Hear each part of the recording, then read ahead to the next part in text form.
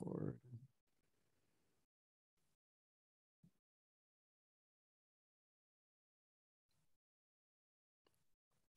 Hello, and welcome to Jason Cavness Experience. I'm your host, Jason Cavness. The Jason Cavness Experience is brought to you by Cavness HR.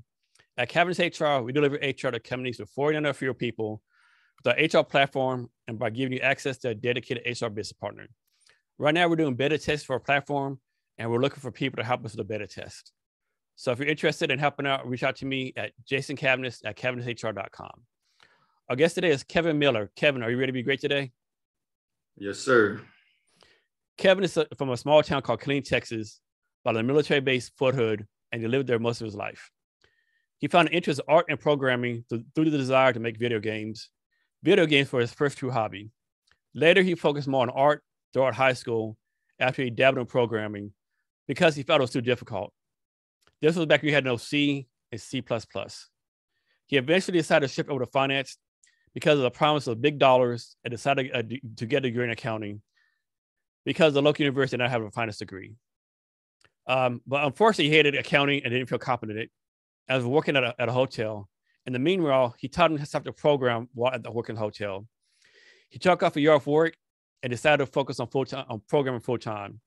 He eventually got a job after going through tons and tons of applications. So Kevin, thanks for being here today. Really appreciate it. No, man, I appreciate you inviting me on here. Yeah, so a little back. So me and Kevin actually known each other for a while. So I know those who know me, like I've been doing my Kevin's HR startup for a while. And we're talking about this during the podcast, like the challenge of non-tech founder doing a tech startup. But Kevin, like one of the first people I reached out to trying to figure out what was going on, So we had a good back and forth. We had a good history with each other. So Kevin, first, I'm a military veteran. I retired from the Army after 25 years. You're actually what's called a military brat. Can you find what that term even means so people don't know?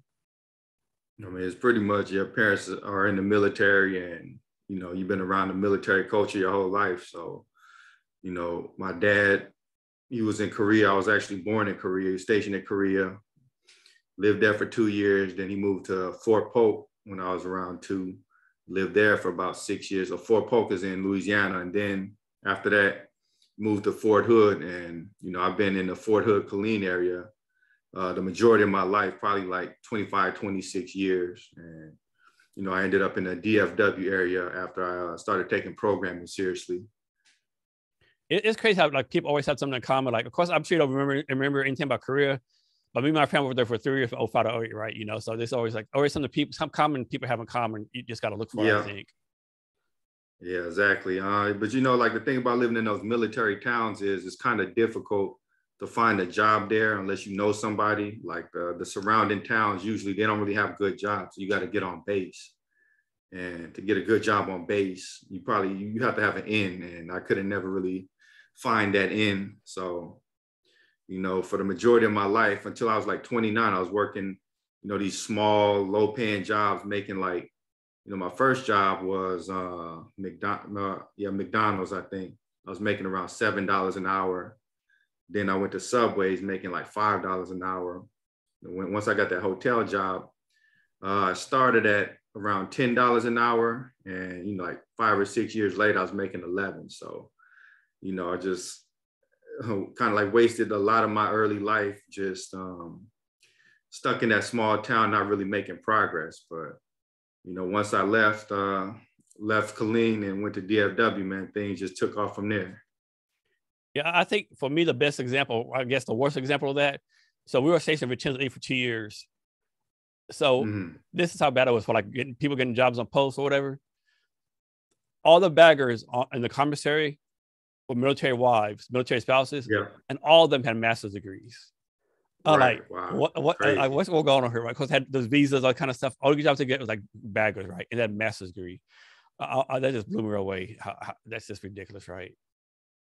Yeah, man, it's hard to get put on unless like you just really know the right person. Like, and people don't realize the struggle, right?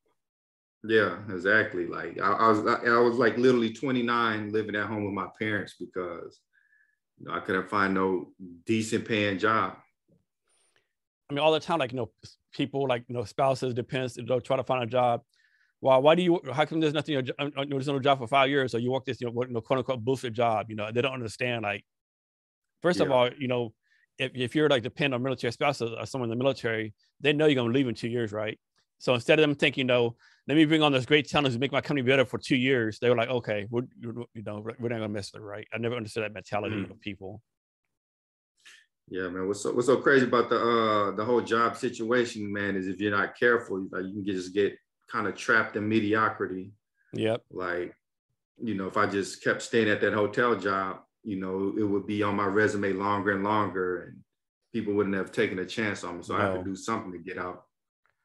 So we're going to talk about TikTok later, but there's a guy following there. He's like a junior college professor from some little college in Texas. And he put on something that's like pretty good, talking about, he said, at least one semester this happens in the class, right?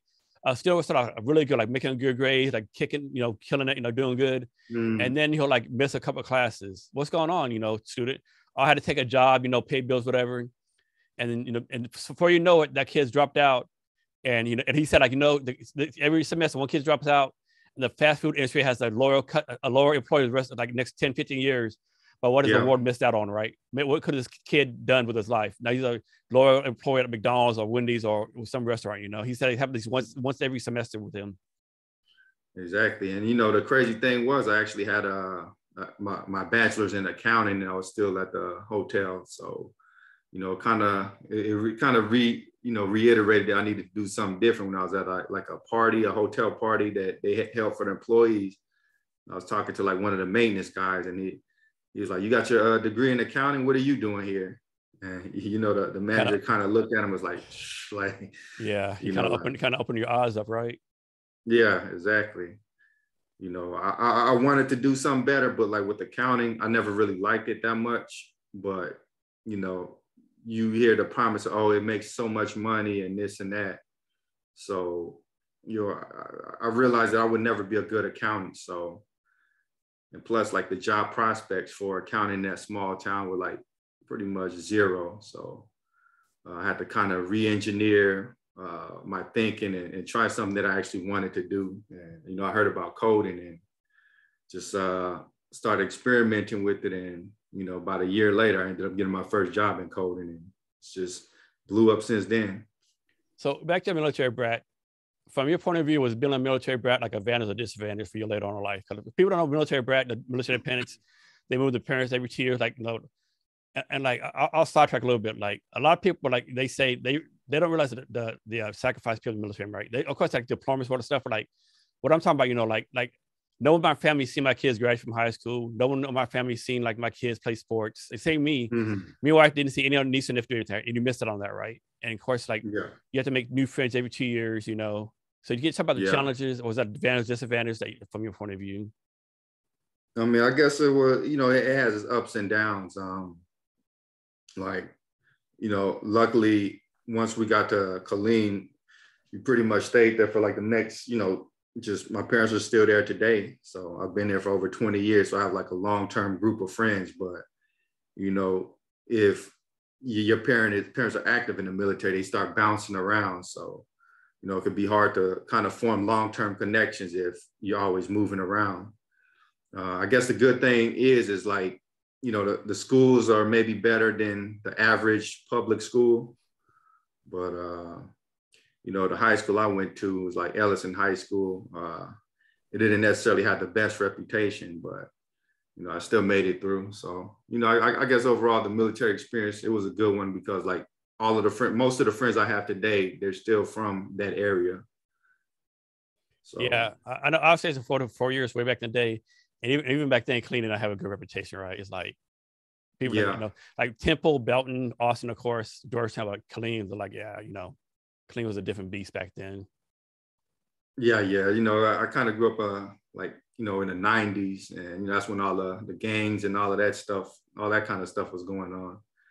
So thank God I never really got caught up in it, but you couldn't really go to the mall or the fairs because people all be fighting and things of that nature. So, well, yeah, I'm just glad I never got caught up with that.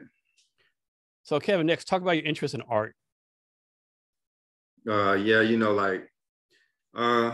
was like video games. I like just like how the characters look. So, it's something that I just tried developing on my own. And I started taking, classes in school. It's kind of like what I wanted to do. But So you say, are you talking about a graphic design or game design, stuff like that? oh yeah, more like sketching, like Okay. actually drawing and Okay. painting and that stuff. But I thank God my parents never let me go to art school because a lot of people come out of art school with like 200K in debt and they can't find a job. Yeah, it's So the reason they call it starving artist, right? yeah, exactly. You know how to draw, So but you have no idea how to run a business. yep, yep. And they don't the art business in general doesn't really pay you well. So kind of dodged a bullet on that one. Yeah. So talk about how video games were your first true hobby. I mean, ever since I was like 3 years old, my Any parents bought particular me video? Was it like you were cooked on Madden or like games like Fortnite and like Sims, or what was your go-to back in the day? Oh, okay. So like, I started playing when I was 3, and I'm 37 now. So I spent back when the original NES was out. So I got started on like the original Mario. Do you still have the original games? Yeah, yeah. I still have all of my games. I never Oh like. I man, think yeah. how much is that stuff worth? Oh yeah. It's, if you actually look at the prices, man, these video games are selling like crazy now. Like Super Nintendo game, you might be able to sell it for $100, $200 a piece, depending on the title. So I'm sure it's worth a pretty good fortune now. So your wife ain't made you get rid of them? Like, what do you do with all this kid stuff? Get rid of this, Kevin. You take them up my space. Oh yeah, no, ain't nobody's gonna tell me to get rid of the video game. Yeah.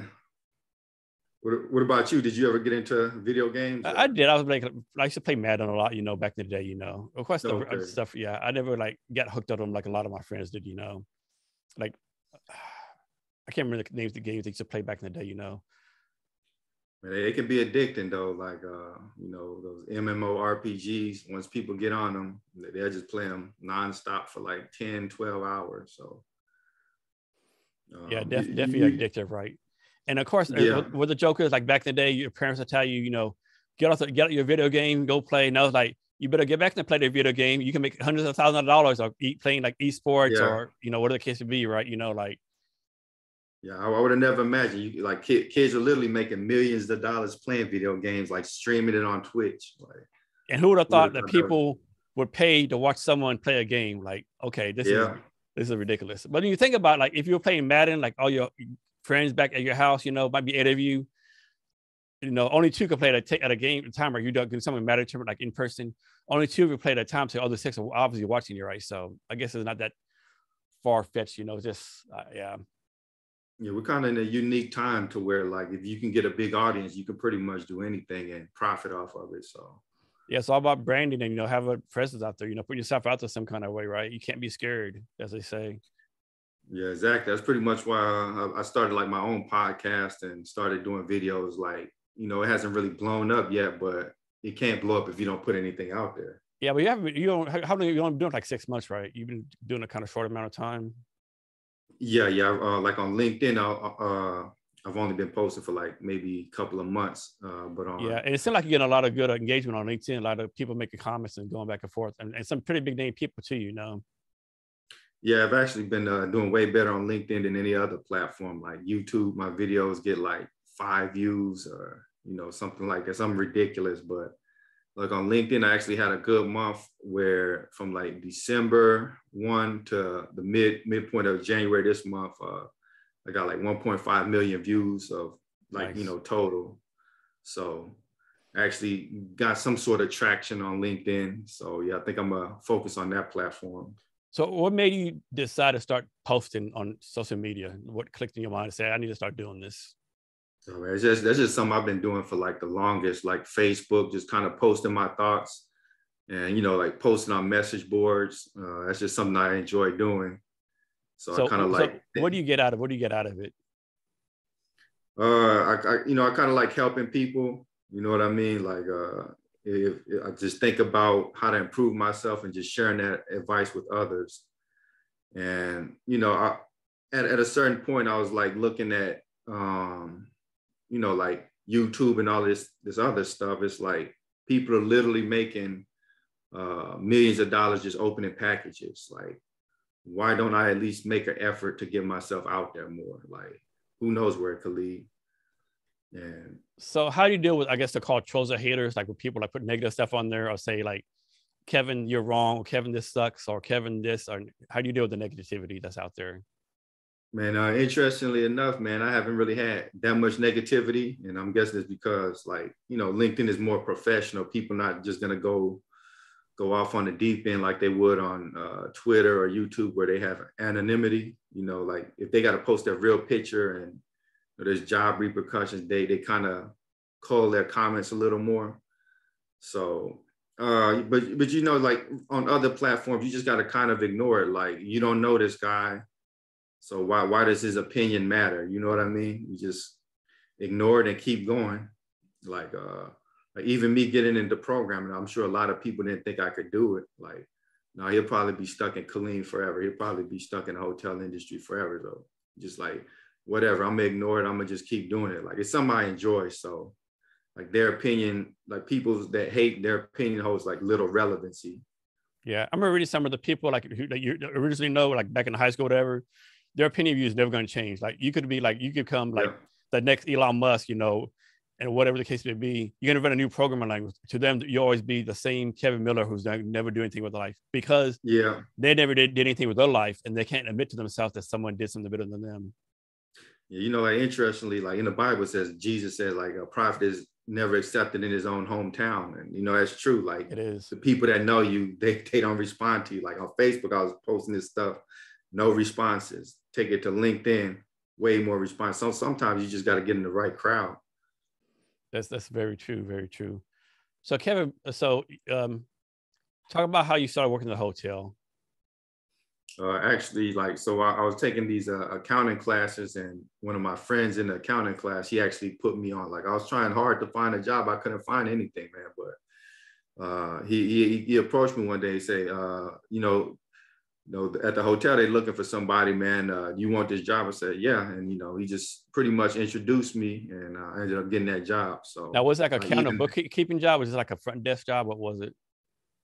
Oh, well, it was actually like a night audit job, you know, where you stay overnight and you kind of watch the front desk, and, you know, you probably some paperwork.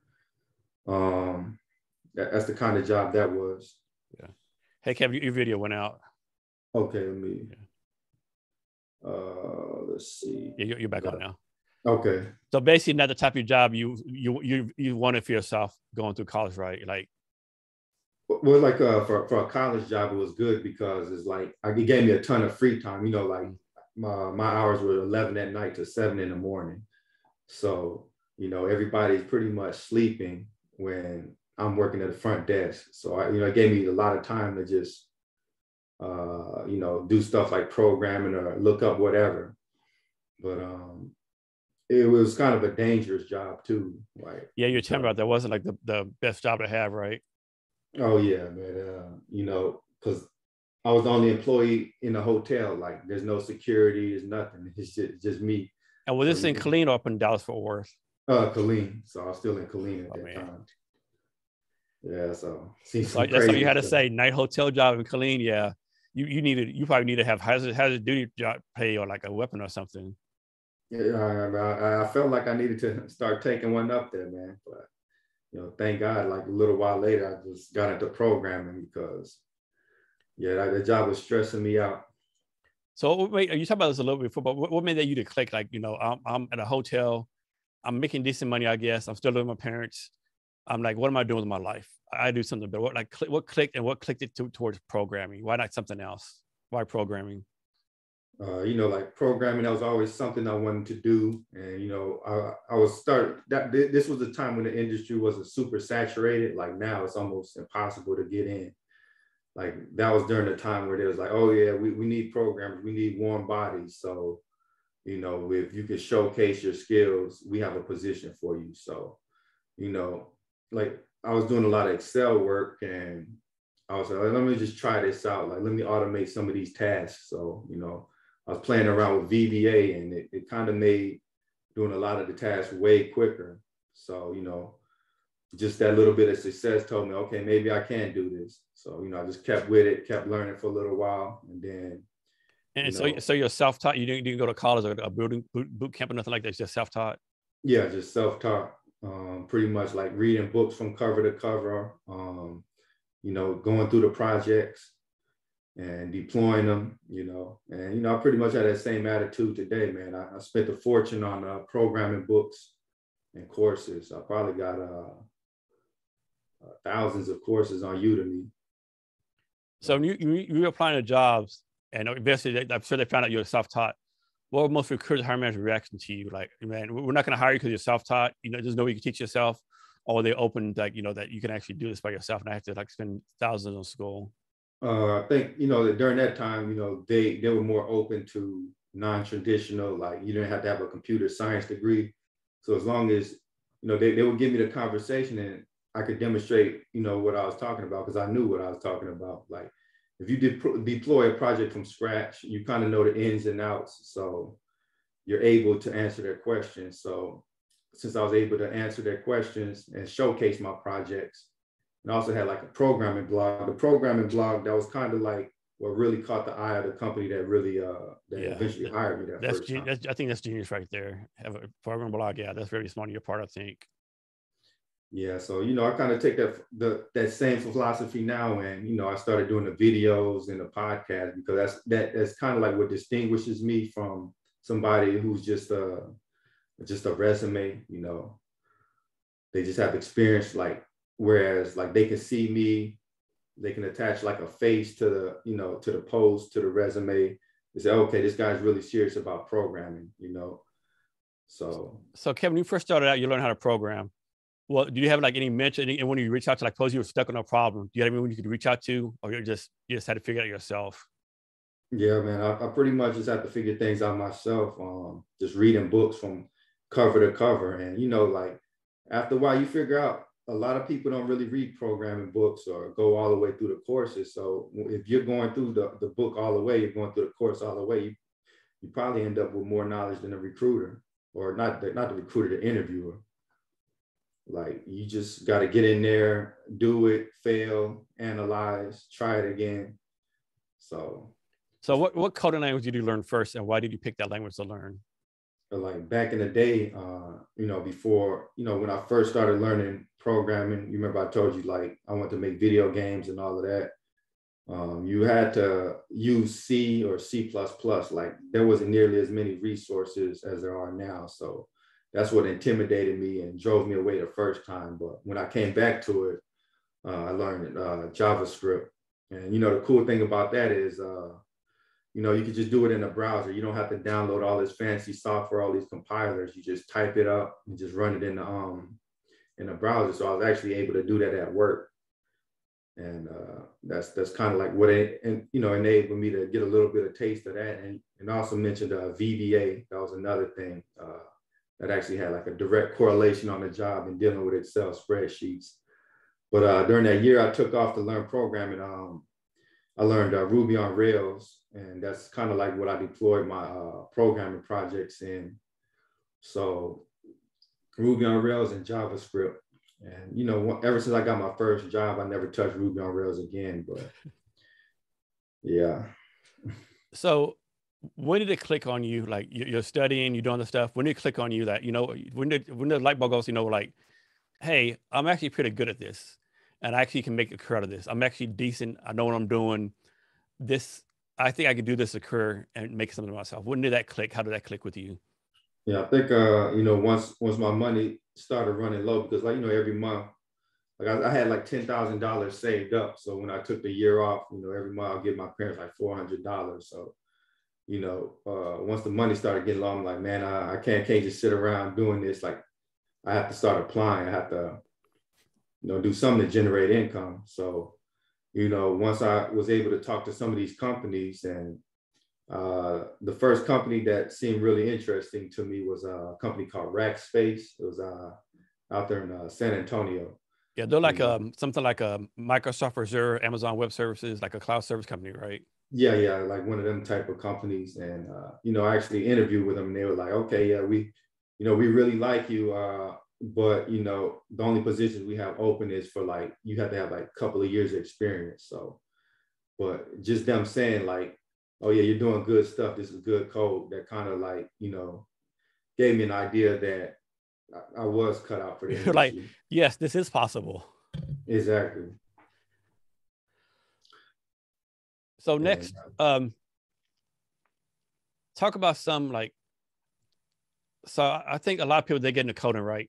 And yeah. they don't realize how difficult it is to keep up to date with everything, right? Because like everything changes all the time. Mm. And most jobs, I mean, I could be wrong. I'm sure I come to like Google and Apple, like give you time to improve or whatever.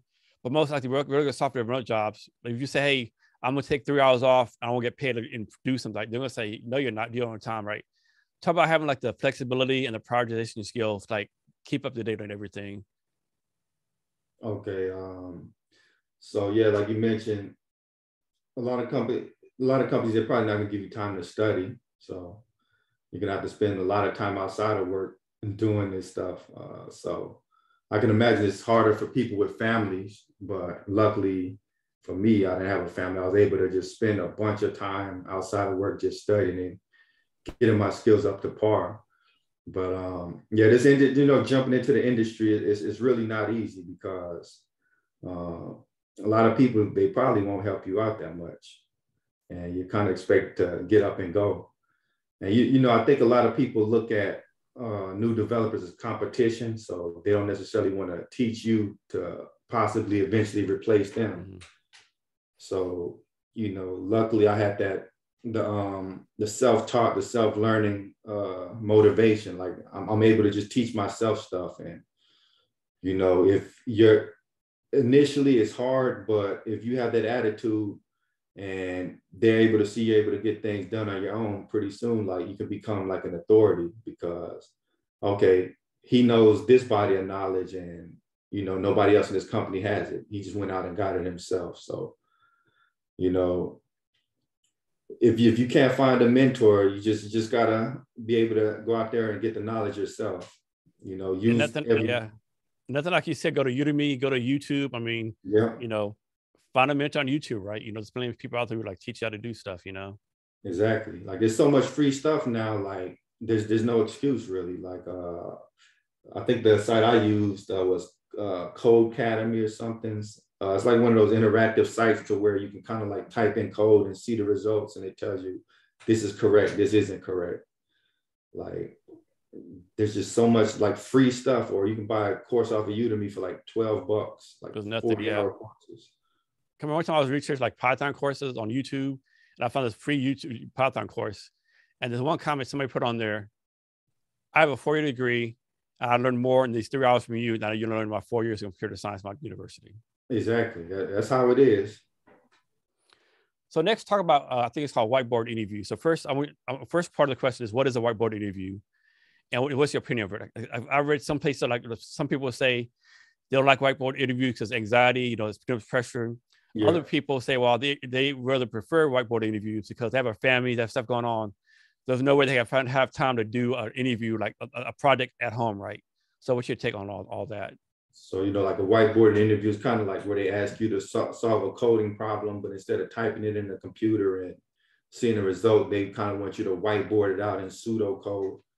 And, me personally, I'm not really a fan of that because it doesn't really reflect what you're going to be doing on a job day to day. But I guess I can see the value in it because it's not really about the correct result. It's more so like they're seeing if you can think on your feet and your thinking process, how you react under pressure. I don't particularly care for it, but I can see why some companies do it.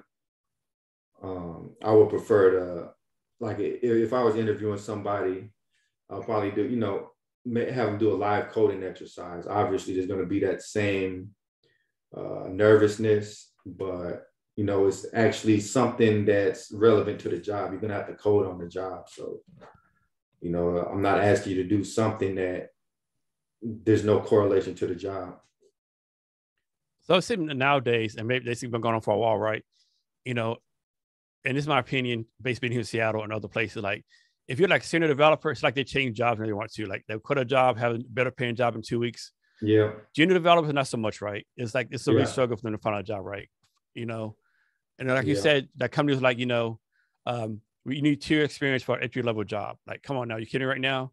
Yeah. So that's a struggle. It's far hard from their job. And I think a lot of coding academies set for fair, right? Because coding academies, they charge a lot of money. And they say, once you finish, you get $100,000 your job somewhere. Like, That's a lot. Is it true? Maybe not, right? And I know a lot of coding academies here in the Seattle area, they'll say, graduate from this boot camp and be a full stack engineer. Like, that's BS, right? I mean, I know city developers who say they would never, ever claim they're a full stack developer, right? Never, right? And so I think a lot of them get a bad advice. A lot of it too is like them being really illiterate too. Like a lot of them think I'll graduate and I have a job the next day, right? Can you talk about some of the struggles that junior developers have right now, or have been having, and probably have in the future, finding their first job? Man, that's pretty much why I made those set of posts that just eventually went viral about the interviewing process. So I was talking to a bunch of junior developers, and they're talking about like, I had to put 500 applications in. I'm going through 7 rounds of interviews, and they're asking me to do all these leak code problems and weird stuff like, oh yeah, we want you to rotate a matrix. It's like, this is a junior JavaScript developer job. Like, what are you trying to test for? You know what I mean? So I'll push that back on a little bit, right? So I know according to stats, any job you're going to have an average of 250 applications, right? Yeah. So that's one thing. And then, do you think they're getting these like harder tests to not prove they can do the job, but prove they can think at a different aspect? Like there's a different way of thinking, and they want to see how you can think when you're challenged. What will you do if you're not given the right resources? Well, like the thing is okay. Say I'm testing for a front end, React position. I want them to come in and be able to do some React code. But like how the interview process is now is like, okay, we're going to ask you some random leak code questions. So a problem I've been hearing from developers is they say, I don't actually have time to build websites because I have to grind on leak code all day. So they might be able to answer, the interview question, but they're not actually equipped to do the job because they don't have time to actually do React or, Angular or whatever. So, I guess like it could be an interesting thinking exercise, but I'd much rather have somebody that's like, okay, I have the skills to come in and I understand the framework. I can kind of like dive into the code, but I can understand why other companies want, people that are, supposedly data structures and algorithms masters. But how I feel is like there's a limited set of time. You can only be so good at something because you don't have infinite time. So do I want them to be grinding on theoretical problems all day, or do I want them to start off with something more practical? Like, the purpose of data structures and algorithms is pretty much to be able to do things efficiently. But if they don't even know how to build something in the first place, how can they be efficient? You know what I mean? Yeah. I definitely think 7 interviews is too much, right? Like I know a lot of people say, for hiring and firing, like, hire slow, fire fast. My perspective, like, no one ever fires fast, right? No one, usually you fire someone, everyone knows they should have been gone, right? Because it's like, well, it's Christmas, it's an anniversary, it's whatever, right? And before they're still there. And I'm not saying like, hire someone the first day you see them, but like 7 interviews, I don't know about that. That seems excessive, right? Like, and I don't care how many interviews you do or what do, you never know if someone's going to work out with you until they work with you, right? And the only way to do is hiring. Of course, you got to know, and most states are at will, right? I mean, you can bring on someone for 2 months, it doesn't work out, let them go. As long as you don't go for like, one of the Title 17. You can't do like race, color, religion. But there's nothing wrong. In most states, they'll say, hey, Jason, we'd hired you. It's not working out. Here's pay, right? But like 7 interviews, that just seems excessive, right? Yeah, it seems expensive. Yeah, and of course that works for Amazon. Amazon model. You put an application in, you want to get an email like another 6 months usually, right? And like it could hire 2 years, but Amazon's Amazon, right? Right, exactly. They got the funds, and I'm sure they got people that's just dedicated to just interviewing. That's all they do. But other companies, they got to pull senior developers off projects, so he's not contributing to the code base. He's just going round after round with these juniors. It's like, what are y'all doing? Yeah. So you think another reason why there's so many interviews, because, whether it's true or not, I think a lot of developers have like this stereotypical, introverted, work by themselves, not really team players, don't really like to collaborate. And is the intent of having these other interviews to see the real person, right? Is this person really going to be collaborative, really going to work well with us? I think most of it's coming from them trying to copy the big boys like Google, Amazon, Facebook. like, oh, it works for them, so maybe it'll work for us. But I don't think so, because the circumstances are completely different. Yeah, You because know, Google can afford to have like 100 coding jobs empty for the 6 months. If you're a right. mid-sized company or a startup with 20 people, can you really afford to have even one developer position empty? Exactly. If you do, your startup, you have one developer position empty, you're not building a product, you don't have your product, can't get your MVP, can't get product market fit, can't get customers, can't invest. It's a whole cycle, right? Yeah, exactly. I don't really see what they're doing with 5 to 7 rounds of interviews. Like, what are they asking? Like, why can't you determine that in 3 interviews? And what Because that's happens all the time, they'll do the 7 interviews. Okay, we're going to offer so-and-so a job. They took another job. I thought they wanted to work with yeah, us. Well, they did, but the 7 interviews, that was just too much. And they got to offer for even less money than here. And they, they're done, yeah, yeah. These guys, especially if they're good, they're interviewing with multiple companies. They're getting multiple offers. So you got to hurry up and get them before they're off to the other company. Like, most when you interview, you never really interview with just one company, just for the fact that you want to have leverage during the interview. That's how it's almost like buying a car. Like, you don't just pull up to Yeah. the first car lot. Oh, here's the first car. Okay. You just drive off with the car. You go to multiple car lot sales. Such and such offered me a car for 35,000. Can you do better than that? Yeah. Like, And I always advise people, even if you have the best job ever in the world, you should always go actively look for a job every 6 months. Like, maybe yeah, not make it public, but apply for a job, put your application out there, resume, like every 6 months to see what kind of hits you get, right? I mean, you never know. yeah, And it's like a proven fact now, like if you stay with the same company like 3, 4, 5 years, you'll lose up to 20 to 30% earning potential, right? Like you have yeah, to get a new job every 2 years, right? It's the way of the world, And like people say, oh, you're not loyal. Well, like a few years ago, all these companies laid everyone off and, yeah. and pretty much cheat them out their 401ks, So Mhm. what's the saying? The goose good for the gander is good for the goose, Yeah, loyalty two ways. I kind of learned about loyalty, my first job. I was planning on staying there for a while, but after a year, he's like, okay, we got to let you go. Then, I had just signed a new lease. So it's kind of like, Like, could you give me some kind of warning? Like, hey, maybe a month before, hey, things ain't going too good. yeah, You might have to let you go a month, and then you would understand the partner wouldn't sign that lease. exactly. So, just let you go, and now you're left to scramble. So it's kind of like, these companies, they'll be fine without you. Like you Oh yeah. think that they're not just going to completely crumble. They'll just bring in somebody else. So, Like man, if you work at a company and you die today, trust me, within at the most 2 weeks there'll be a job out there, yeah, recruiting for you. exactly. So I think it's like, you got to be respectful. Like, okay, you hired me, I'm gonna give you a year or two of work, but after that, then okay, I'm open to leaving. Like you don't just want to come in. They bring you on 1 month later, you're gone, because it's Yeah, kind of like, I think a it's, year is a good thing. A year, Um, yeah, I think a year is a good thing. And someone put this somewhere, like when a business lays people off, it's good for the business. It's a good business decision. But when yeah, an employee quits, they'll bring this lower, right? It can't be both ways. I don't think. yeah, exactly. Like, for my current job, they just didn't renew the contract, so all these UI UX guys, they just got laid off. And this is right before Christmas.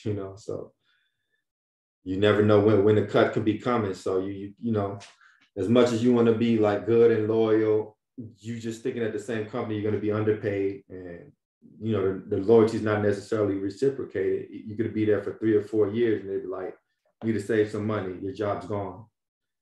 Yeah, yeah. Especially nowadays, with all the opportunities out there for people, like you said, make YouTube videos, do side Yeah, gigs, remote work. It's just, yeah, it's so many ways to make money nowadays, not to be tied down to one company and risk everything with that one company. yeah, man. This is a bad idea to put all your eggs in one basket. That's kind of like why I've been working on just increasing my visibility. Because, man, like before I started doing the videos, I never really had like a big company hit me up. But ever since I started posting a lot on LinkedIn and doing the videos, I had recruited, like, people from Oracle, Microsoft, You Facebook, get known, Amazon. definitely. You get known, you get a name, you get a brand name, I mean, you have a brand now, Kevin. I mean, most people don't have, I mean, Exactly. everyone has a brand. It might be a shitty brand or a no-name brand, but everyone needs a brand, right? Because Exactly. like with you, like suppose you decide to quit your job and start looking for another job, and someone else quit their job. The other person had like nothing on social media. Like I'm pretty sure if you Google Kevin Miller, stuff's gonna come up, you know. Yeah. Google some other random person like, you know, John, Jason, Michael, whatever, nothing comes up. Because people say they don't like LinkedIn stalk you or do Google searches on you looking for a job. They do. Yeah, they do. First of all, they want to make sure you're not doing nothing crazy that's gonna hurt the company, right? They want to say what we have out there, right? So like, yeah, and people don't get it. And it's not that hard to do either, I don't think. And you remember that one post that I had made, you commented on it, and you know, the reply from someone was kind of like, why should I have to do this? But yeah, you do. I mean, it's the game, right? I mean, you have to play the game, unfortunately, right? I mean, like, you know, you're the best whatever in the world, and no one knows about it, right? It's like you can draw the greatest paint in the world. You don't tell people about it, no one's gonna see it, right? Exactly. And maybe that's what you want, but I don't know. It is, you know what I'm saying? Like real life is in like school where, okay, you turn in an excellent project, the teacher gives you praise and a sticker. Like you have to advertise yourself. Like, you know, you're standing next to 5 other people. Why are they going to pick you? You know, so marketing, getting yourself out there, you know, that's just as important as your technical skills.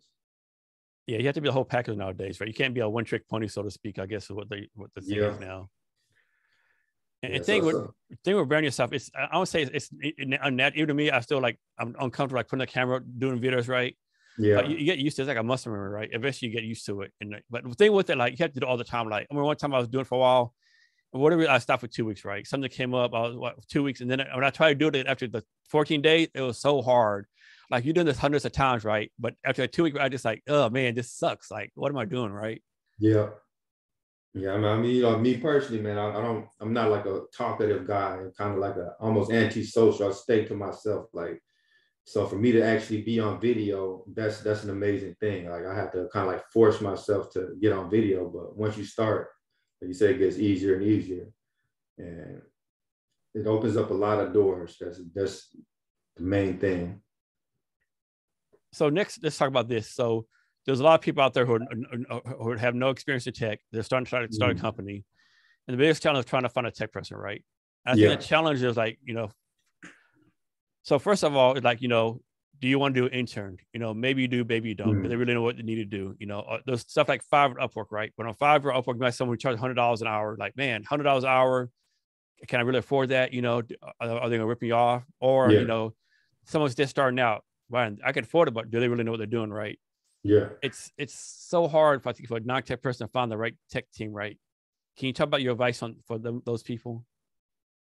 Well, I would say what they should do maybe is like reach out to a senior tech guy and pay him and say, hey, we want you to interview guys for our company or something. You know what I mean? Like, because if you're not experienced with tech, you're not going to really be able to assess these guys' skills. They can tell you anything.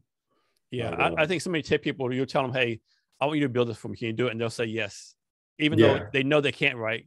They just want to say yes. Either one, because, you know, they have the ego. Oh, I can build anything. I just learned this. It's a new code. If I know PHP, I can learn, you know, Python, no problem. Yeah. Or they're like being, you know, dishonest, you know. Exactly. Or they say, I can build this in 100 hours. But then, you know, not telling you the 100 hours, 20 of them to learning what they got to do, right? And other stuff coming up, you know.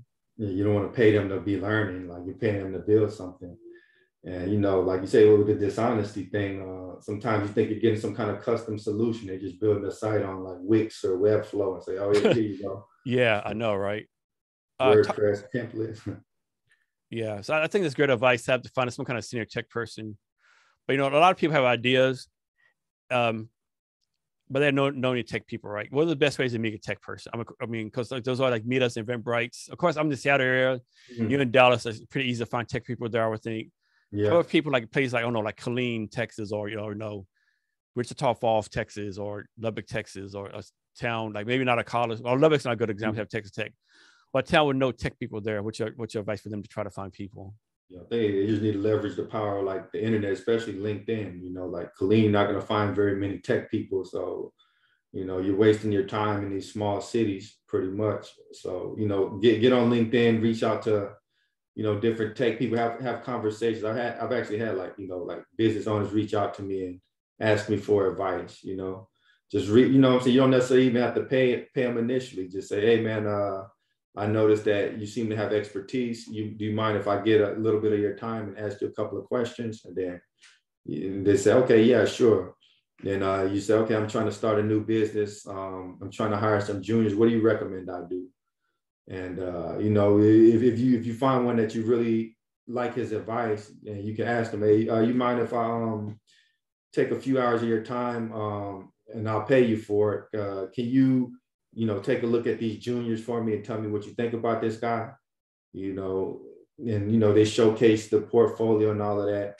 And you know, one thing a senior will be able to do is he'll be able to like look at the code. He'll be able to see like, okay, like something I like to do is, you know, somebody shows me their portfolio site. I'll look inside the source code. I inspect it, and you know, if I see something like WP Dash, I know they're using WordPress. Or you know, you can look in the source code and see Wix.com. So that tells you that they didn't really make that site from scratch. You know. But somebody that's not really tech savvy, they might not be able to pick up on that. So that's why I say it's important to get somebody that kind of knows what they're doing. That's great advice. So talk about this next. So I think there's definitely a disconnect in how developers talk and how like non-developers talk, right? An example I use all the time. Like if I say, you know, hey, Bob, open the door for me. Bob's going to get up, open the door. For a developer, I can say, hey, Bob, developer, get up at a 90-degree angle, press your chair at a 60-degree angle, use 60% of thrust to go towards the door. Yeah. You know, no example would be like, you know, most people, you can tell them, you know, do things 1 to 10. Develop, you got to do like, not even 1, you got to do 1A, 1B, 1C, 1D. Yeah. And is it the responsibility of the developer to tell the non-tech person, hey, this is how you need to talk to me? Or is something the non-tech person needs to know? Like, how do you get to the divide or the disconnect? Like, they're talking different ways, right? I think it's pretty much up to both of them to say, let's meet on the even ground. This is what I need from you. And the other guy said, okay, this is what I need. Because I think like with development, you have to be very careful. You know, if somebody says, I want this feature.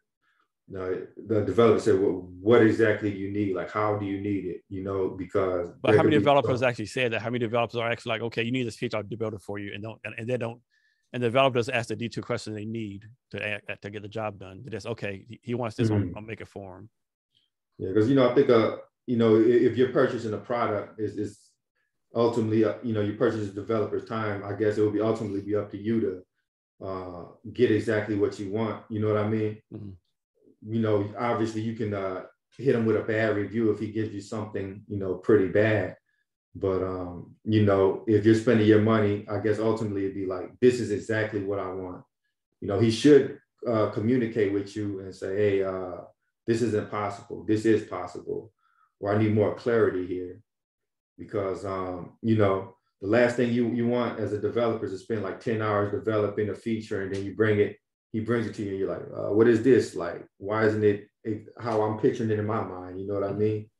Like what he's picturing when you ask for a feature and what you may want may be two completely different things. So, you know, if a developer is asking you for specifics, that's a good thing. So he can deliver exactly what you want. And, you know, obviously I'll probably be more skeptical of the guy that doesn't ask for specifics. He said, oh yeah, I can build that, because you're probably gonna get something you don't want. Yeah, definitely. So, tell me your opinion about this, and this is my personal opinion. It's like, from my experience, a lot of developers, they love to build stuff. They're always building stuff in other projects. Yeah, but a very completed project, right? Can you talk about that some, or am I just I'm not seeing that right? Yeah, like me personally, I really complete projects because it's like a lot of exploratory learning. Like, you know, you just build projects just to learn a new technology. You know what I mean? You don't want to just be stuck on the same project for years at a time unless you just have an idea. You know, like a lot of developers, they're not really idea people. Like they're not like, okay, I want to build the next best calendar application, the next best fitness application. They're kind of like, I want to see how to build this in Python. I want to see how to build this in C#. So, you know, they'll halfway complete a project. Okay, yeah, I think I know C# pretty well. And then, you know, they'll move on to the next interesting technology. So I think it's just the fact that the particular project they're working on, that's not like an idea that they absolutely want to see the completion and market. It's just kind of like the means to an end. Like, I'm using this to learn this project and now I'm bored. Let me move on to something else. So Kevin, let's suppose that you started your own tech company, your own Yeah. startup. What would be your process to bringing on, hiring, recruiting software developers? Okay, so like when it comes to that, I think it's important to hire based on like the work that they're doing, like the level of work. Like you know, I constantly see like the requirements ramping up higher and higher and higher and higher for juniors. Um, you're not really gonna, like me as a small company, I wouldn't be able to go through 10 rounds of interviews with these guys. And, you know, they pass all 10 rounds. I'm not going to be able to hire that junior. Google will probably hire them for like, you know, more than most seniors are making. So you have to be realistic for one. Okay, does this guy, is he eager to learn? Is he easy to work with? Has he actually deployed projects? So, you know, does he know the tech stack? Just basically can he come in and contribute with the oversight of a senior? You know, where you're going to spend most of your time really analyzing who you're bringing on is your seniors, because they're the ones that's going to be overlooking all the projects, you know, the team leads and all of that. So if I'm going to ask all the hard questions, it's going to be to them. And, you know, with those guys, you also, beyond the technical part, you have to see their ability to communicate. Like if they're going to be over your juniors, how do they make juniors feel? Because, you know, I know one guy, he left the tech industry because his experience was so bad at his first company. You know what I mean? So like as a senior, if a junior asks you a question, how does this guy respond? Does he say, no, just go look it up. I don't have time for that. Go figure it out.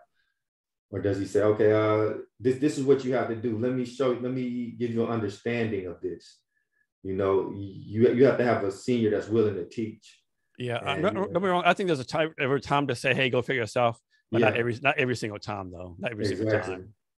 Like the goal as a senior is to get the juniors to a space where they're autonomous. Like the better you teach them, the more autonomous they'll eventually be. So it's kind of annoying at first when they ask you question after question after question, but you know, if you give them a good answer, they're not going to ask you that question again because they know what they're doing. I think like where you start saying, hey man, you need to figure this out, is when they ask you the same question over and over. That's like, they're not listening.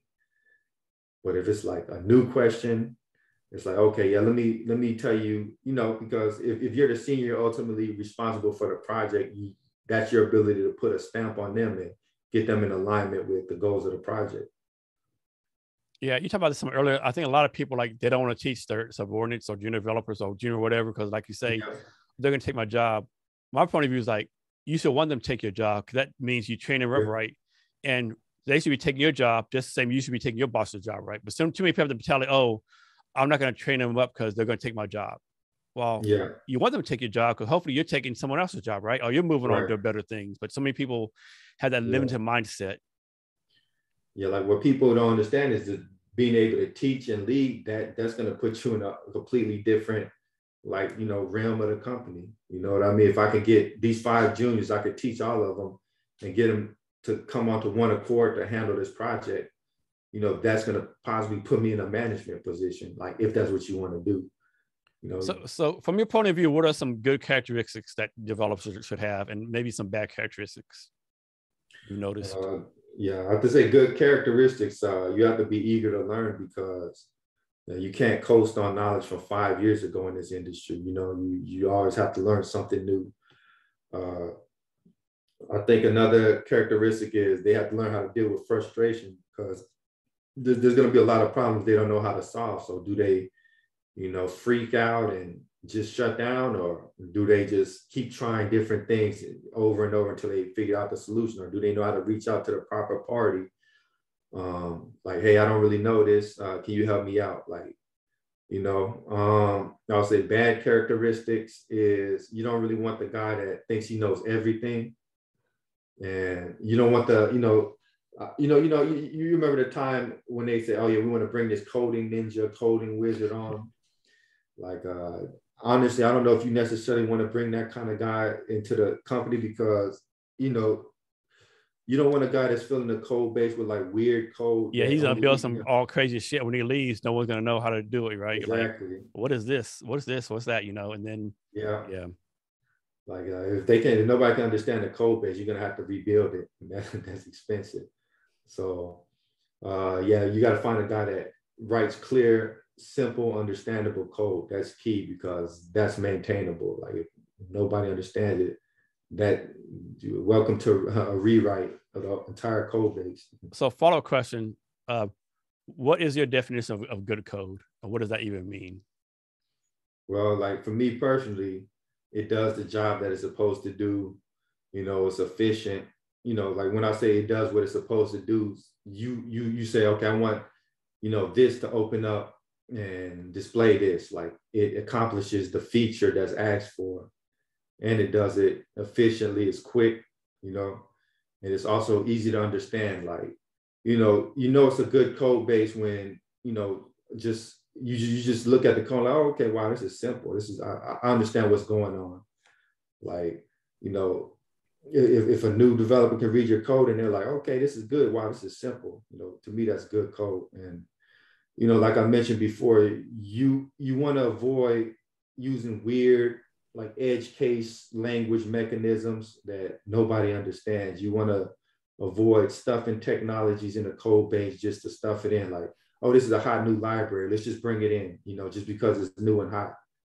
Like that creates a bunch of tech debt. You know what I mean? Because, okay, nobody really analyzed this library. You come and find out this library really isn't that good, but we stuffed it in the code base just, you know. So there's this thing called like resume programming, you know, where you have a developer, he recommends bringing in technologies just because it's new and he wants that on his resume. But does that actually fit the problem domain? Does it effectively solve the problem at hand? You know what I mean? So if he's just bringing in technologies and it doesn't really bring any benefit, you're just adding complexity to the code base. And, you know, he has a better resume, but your code base just became more difficult to understand, and therefore now it's more expensive. Kevin, what do you think most people get wrong about having a tech career? I would say the main thing is if you're just here for the money, tech is going to punish you because you constantly have to learn, Like I'm on a Saturday reading math books. Like people might ask me why, because I need to differentiate myself, you know, like just the amount of saturation that's coming because everybody wants to be in tech. You have to do something that makes you stand out. You have to do something that's difficult. Like they can't just read watch a course and, you know, 2 days later have your skill set. So like for me, math, that's something that scares away a lot of people. Like they don't want to dive into linear algebra, calculus, and all of that stuff. So that's not something they can just pick up immediately. You know, they have to spend years studying that. So, you know, if I get really good at that, my skill set is going to be highly distinctive, you know, and at that point you can pretty much write your own checks. So, you know, with tech, don't come in here thinking it's an easy way to 6 figures because you got to work at it. Yeah, I think so many people say, I'll go to this boot camp for 6 months and then, you know, make 6 figures, you know. I think the mistake, you know, what happened was at one point that was true because, you know, there was one point where companies, they needed a bunch of developers. So the demand for developers outweighed the supply. So, you know, there was a point early, like, you know, 5, 6, 7 years ago where companies would pretty much pay you to come on and learn. But now there's so many developers, these boot camps every year, they're pumping out developers. And there's so many developers in not enough positions. So now when you're coming in, you have to be ready to go. Like there's no let me just sit back and learn. Like, because they have that choice because the supply of developers is now outweighing the demand. So, you know, you got to be good now to get in. So Kevin, about how many hours per week do you spend like improving yourself in your craft? Like estimate, like how many hours per week do you spend like making your better at your craft? Oh man, I spend a lot, man. It just depends on sometimes how I'm feeling though. Like if I'm starting to get burnt out, I'll just do something else until that feeling goes away. So some days I might not study any, but, you know, other days I might just do different coding related things or get on a podcast, you know, for hours a day. Like something I'm trying to do now, I'm trying to go through this book on 3D math. I'm just reading 10 pages a day, you know, just to keep consistent. The book is about 800 pages long. So I should, like around, you know, a couple more months, I should have it done because I'm about 150 pages in now. So Kevin, talk about this. I want to get your opinion on this. Like, there's people like you, they're working 9 to 5. They're, you know, you're doing a podcast, you're improving yourself, you do different things, you know, you have a drive initiative. Other people, they work 9 to 5 and they can't even handle that right. They do nothing else right. Why do some people have like quote unquote have it like you, like make themselves better? Other people like they're just satisfied and content with doing like the bare minimum. Yeah, I think it's just like your core character and what you want. Like, you know, it was hard for me to understand because, like, you know, everybody doesn't have the same mentality. Some people just want enough and okay, I'm good. Like, I'm making 50,000 is enough to, you know, get the food I want. You know, I'm good. But for me, I've always like wanted to like be the best. But you know, I don't necessarily care about being the best anymore. But it's more so about just improving myself and also, you know, I don't know if you ever taken the, you know, those personality tests, the Briggs-Meyer personality test. So I kind of had like, I got the INTJ. Yeah, I'm a INFJ. Okay, yeah. So like my thing is called like the architect. I like thinking in the future, like what's coming down the pipeline, like what are the trends of the industry? So I realized that, you know, just as the field becomes more and more saturated, your skill set has to be higher and higher. You gotta be, like you said, set yourself apart to be different. Yeah. And I kind of see like other guys, they're struggling because they don't improve their skill set. They get stuck on some obsolete technology, making 45K or something, and the company just keeps them there. And it's been an experience of people that don't improve themselves. They're the first ones to complain when somebody else is doing better than them, right? Like, why did you know Kevin get a promotion? Well, because Kevin did XYZ and you did nothing, right? Yeah, exactly. And you know me, like, you know, even with the podcast, man, just how we mentioned earlier, you know, you see on YouTube, guys are literally millionaires off of opening packages. I can't hate on that. It's like ingenious. Like, why did they get that? Because they put themselves out there. They did it. Like, so for me, it's like, let me do something and put it out there, and it could take off. Yeah, and plus you never know like how their background too. Like we're both on TikTok. Yeah. You remember the video that was like hot last year? It was like this female. It was like, what it was? What's written free in my head video, right? It like got millions of views, right? And people hate on her, and like people don't realize that's literally like her 900 videos she did on TikTok, right? So her 900 video on TikTok blew up, and she had to make like lots of money off it, right?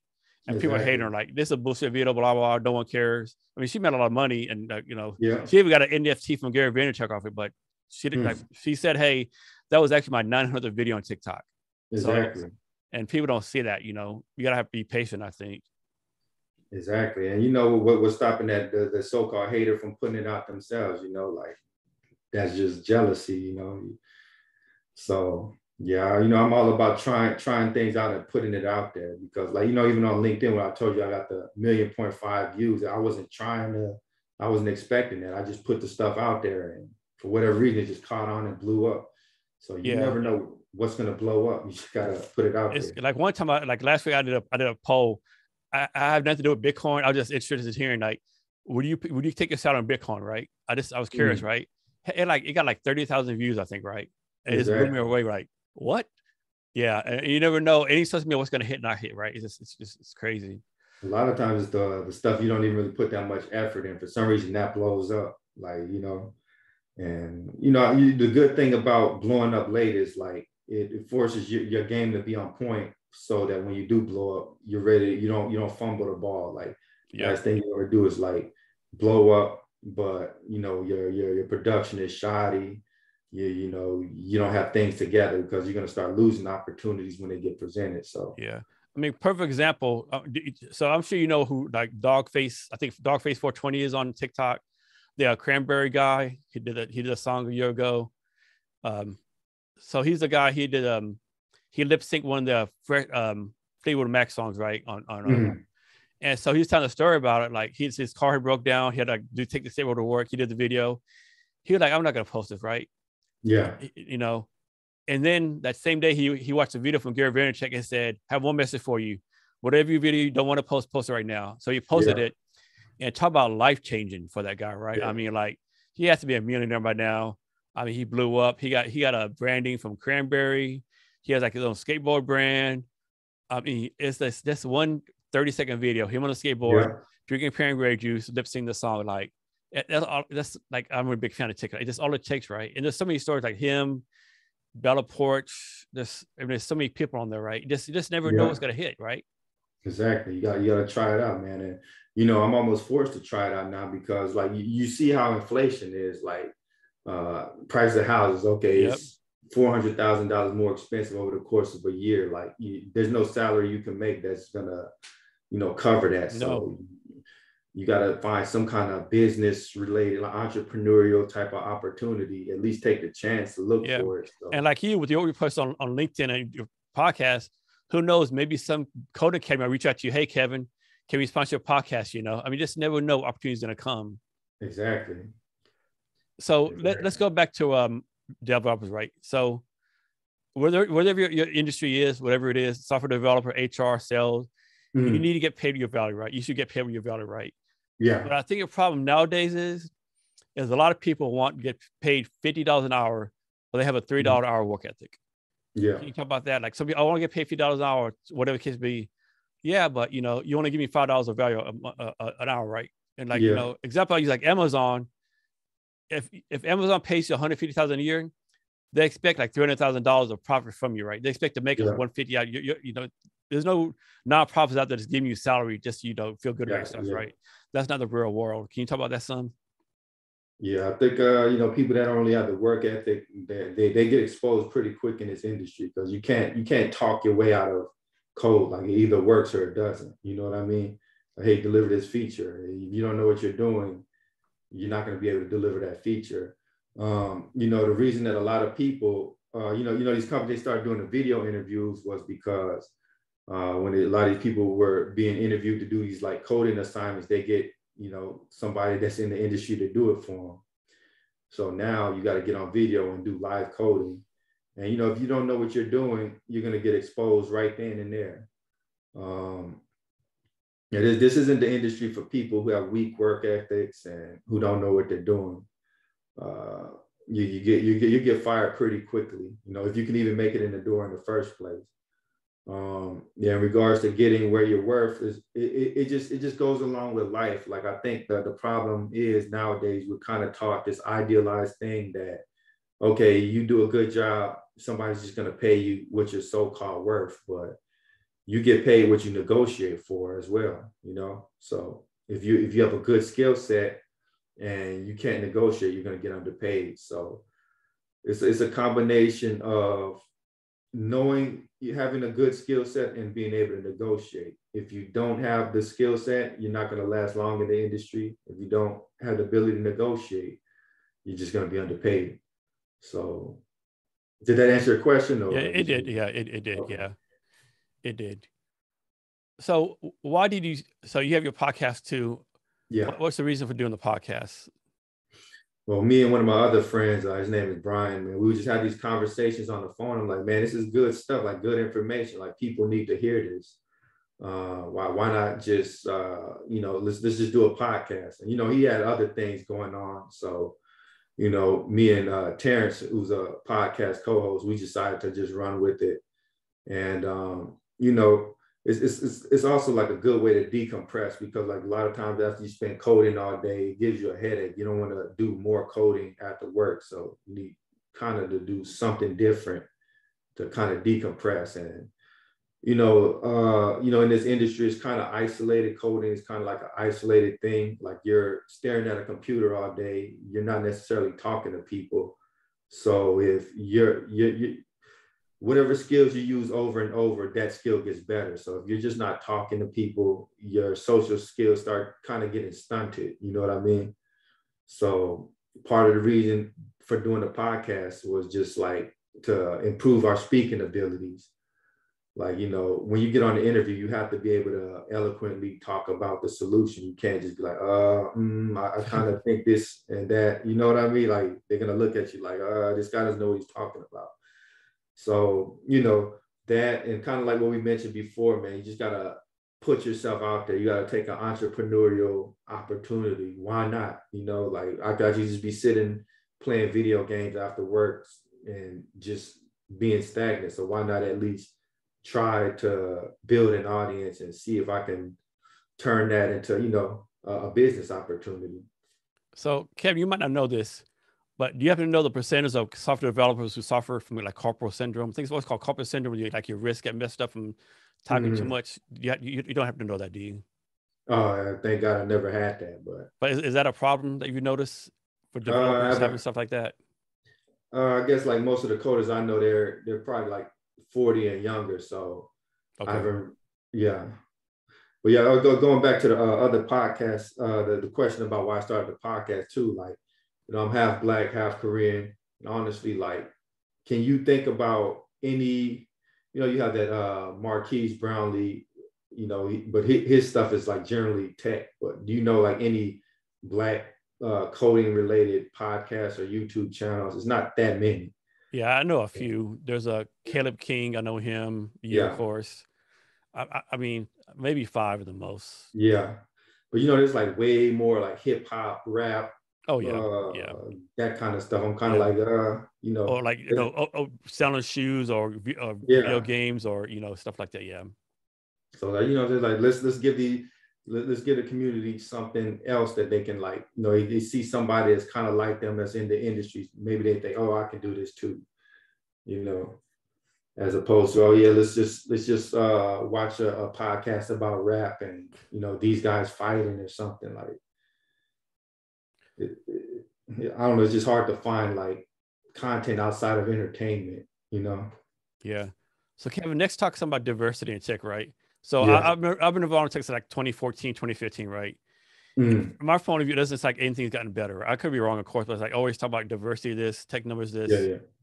It just doesn't seem like the numbers are getting any better, right? It's just like the same thing over and over again, right? What's your thoughts on that? I mean, the thing with tech is like either you know how to do the job or you don't. Like you can't just. It's more like what's it called meritocracy, meritocracy. Yeah. Either you do it or you can't. You can't bring a guy off the street and say, hey, here, just figure it out, because he's not going to be productive. He has to either know what he's doing or he doesn't. So, I think that's kind of like, with the podcast, it's like, I want to showcase that, hey, you can do it, but you have to put in the effort. Like nobody can baby you and just give you a job, because you have to learn on your own how to do it, But yeah, I don't think companies are able to afford bringing on people that don't know how to do the job. You know what I mean? So that's the hard thing about improving those so-called diversity numbers. And I know, it's not all that diverse when it comes to certain ethnicities. Like I'm usually the only Black guy, maybe on the whole tech, like in my current company, I know like one other Black guy in the whole like company that does tech, so it's not a bunch, but in order to increase the numbers, you got to kind of at least say, hey, you can do it, but you got to be willing to put in the effort. So I think that's kind of like the hard part. If they want to improve the numbers, how do they find the people who want to learn this, And so here's a question for you. So you're in the Dallas area. Dallas is pretty known for tech, like downtown Dallas, playing a lot of tech people. And those who are not from Dallas, South Dallas are kind of like, the poor place, more, I won't say downtrodden, but less access to resources, right? Yeah. So this place is a tech company in downtown Dallas. They want to recruit like, diverse talent, right? Yeah. Is it their responsibility to go to South Dallas and find the talent? Or should the people of South Dallas go to the tech people? Like most tech companies have meetups, have networking groups. So the tech company be going down to where the talent is, diverse talent, or is the response of diverse talent to go to the tech people? I would say they kind of have to meet in the middle. Like if the kids or the people in South Dallas, they don't even know about these opportunities, they can't be like, hey, bring us in. But the companies can't bring in somebody that doesn't really have the desire to be there. You know what I mean? Like certain jobs, you can kind of bring people on and let them learn on the job. You know what I mean? But with programming, you can't. Yeah, I think a lot of tech people would say, well, if they really wanted to find a job, they show initiative, they find a way there. But then again, like, can they really get there? They don't have a car, or maybe the bus or dart is too dangerous, right? You know? Yeah. And then again, I think a lot of people, you know, in like the unrepresented areas, like, you know, they're like, okay, they should be coming to us. Well, no one's going to come to you in life, right? And give you an opportunity. You got to go fight for it, I think, you know? So I definitely have to be some kind of common ground. Exactly. I think, you know, it's just an exposure thing. Like, you know, we could find all kinds of, like on YouTube, you know, when it comes to Black entertainment, we could find all kinds of stuff about, you know, sports, music, etc. But what's going to grab that kid's interest over there, you know, and make him want to join tech? You know, the interesting thing that I heard, it's like my cousin's, her daughter, she's like 16. She said, "Oh, I want to grow up to be a coder," and that was kind of like unheard of, like from, you know, a young Black girl. You know, like when I grew up, I never knew a Black woman that just say, "Hey, I want to be a coder." But so to hear her say it, it's kind of becoming like more in vogue now. So like with what I'm trying to do with the podcast is trying to showcase like, hey, I look like you. I'm not smarter than you. I just went out and got it, and you could get it too, you know? And you know, these kids, they have to see someone else that's doing it. And I can kind of point them towards resources. Like literally everything you need to do to start coding is free. So what's stopping you, you know? Yeah. And age doesn't matter, right? You can be 80 years old or 8 years old coding. Because I was on I never go on Clubhouse anymore, but last week I just happened to go there to say, let me see what's on there. Yeah. And there's like tech conversation, and there's an 11-year-old kid on there talking about how he learned to code, how he coded his own NFT. And it's like, it put like basically what it said, like, you messed me, right? There's no way you're 11. Like, no, yes, I'm 11. I promise I'm 11. I did this right. Like he's 11. You can tell like a young kid, right? Young boy, right? He said, I just learned a year ago, and like he just broke down everything he can. Like people like, we would hire you right now if your parents let us, right? And so age should not be a limit. Like it's same like, you know, on YouTube a while ago on I think it was a Python channel, and this person 75 years old said, "Hey, I'm 75. I started learning Python 3 years ago. You know, I just do it for fun, right? I'm not trying to make money. You know, I just do it, right? I mean, I think coding is one of the few professions that it doesn't matter how smart you are, how old you are, how young. You just have to be able to do the job. And yeah, I think of course, like some kind of patience, yes, some skill to it, of course, but like, it's like if you want to make money, coding is, I think, one of the best ways to go. I think, from my opinion. And, you know, even if a company doesn't hire you, you could freelance and build your own applications. Like all of these kids have phones. The phones have software on it. Like, you know, they're using TikTok, et cetera, as software. Like, why not build your own app? You know what I mean? It's one of the amazing things about the software industry is, one, just about everything you need to know is free. You can get a free version of it. You get VS Code for free. You can get courses for free. You know what I mean? The resources are free. And two, people are actually willing to help you out. Like, you know, a lot of other industries, you probably can't just reach out to some guy and he'll literally show you how to do the job. With software, you know, if you get a good mentor, he say, hey, you know, come work with me on this code base. I'll show you how to, you know, integrate and be. Because I remember even at one point, you know, you were bringing on like junior guys to work on your application. They had a senior guy watching over them. You know what I mean? Like free essentially a free internship. Like there's so many free opportunities to learn. You just gotta go get it, you know? Yeah. Like I know a person out of LA, this female, she's 23 now. She just graduated college. But if she was 70, when she was 16, she made an app. And what the app would do, you would like take the app and go into your closet and it would match what you should wear that day, right? And she was 16, she built like, you're 16, you built an app that matches clothes. Like, and maybe it's not as big a deal as I think it is. But like, I just blew my mind away. Like, you did that at 16? Yeah. He showed it to me. Like, yeah, you just do a quick scan of the clothes and I go, wear this, like instantly, right? Yeah. There's like so many amazing opportunities out there, man. People just gotta jump on it. Like there's literally nothing stopping them, you know.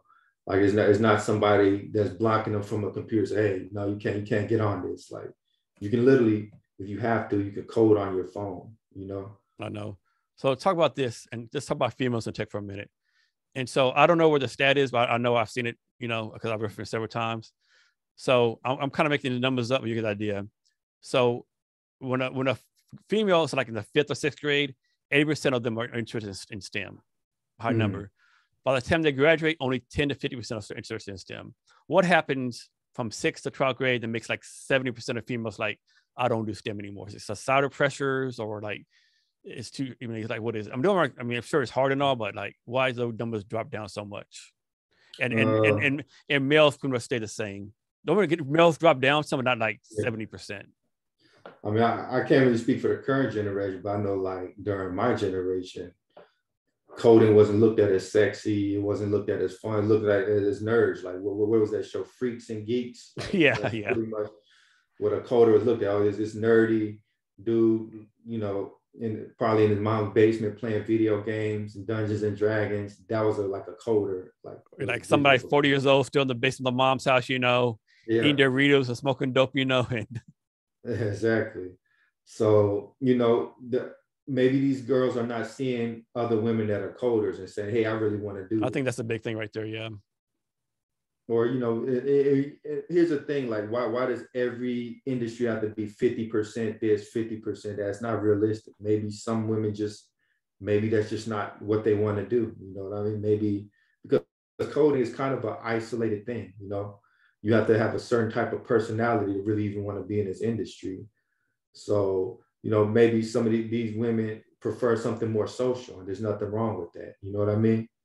Like we could say, why aren't there more men in nursing? Maybe they just don't want to be there. Yeah, I think there's a point. You know, I think too many of us were like, we need X amount of this here or X amount of that here. Like, no, I don't think it works like that, you know?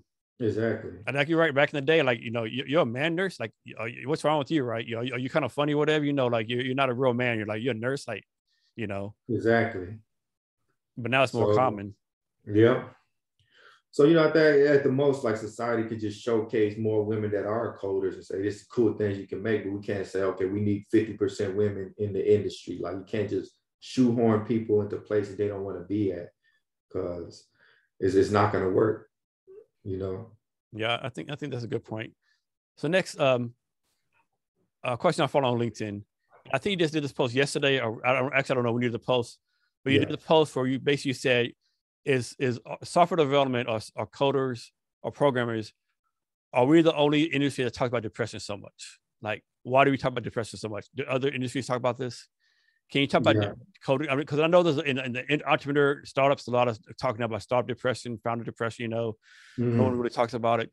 Can you talk to something about like why you made that post and your thought process about it? Because, like, you know, I kind of think, man, you hear a lot of the coders talk about, you know, mental health and burning out and this and that. You notice like a lot of programmers, they get older, they start getting burnt out. Like, you know, I talked to some of my, one of my coder friends, he's been in the industry a couple years longer than me. He's starting to get into trucking because he's kind of burnt out on just coding. Like, why are so many people getting burnt out?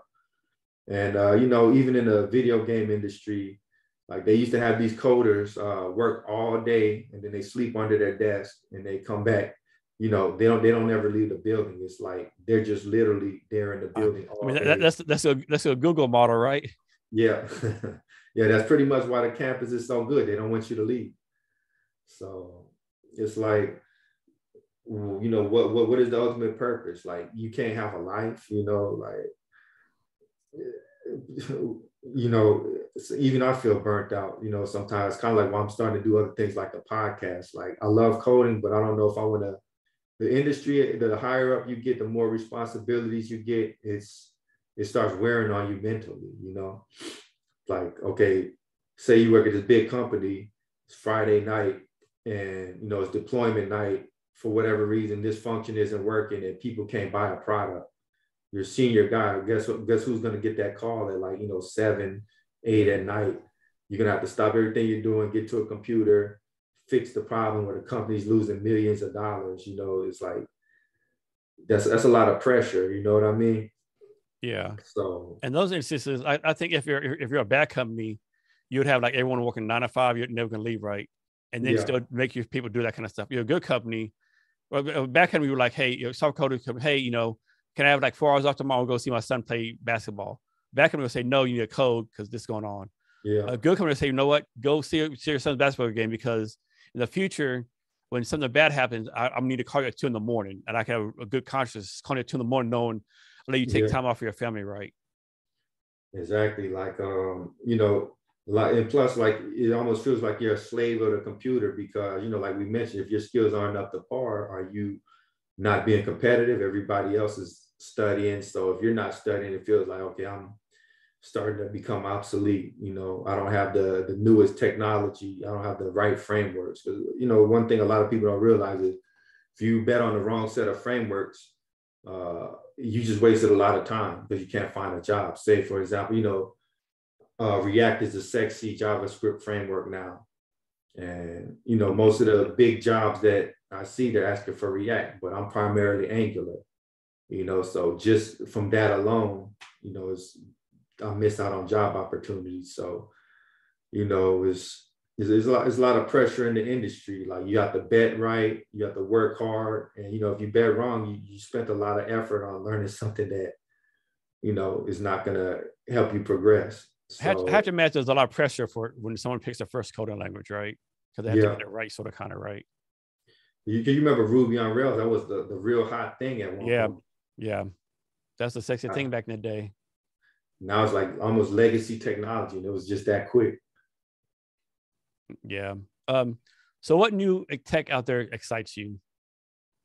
So I mentioned I'm getting into math. I want to get into like the 3D space, game programming. So I don't necessarily want to be in the game programming industry because I heard like, the work conditions there are pretty bad. But, what a lot of companies are moving towards is the metaverse. And, gaming pretty much has had the metaverse before the metaverse. They had like Second Life, PlayStation Home.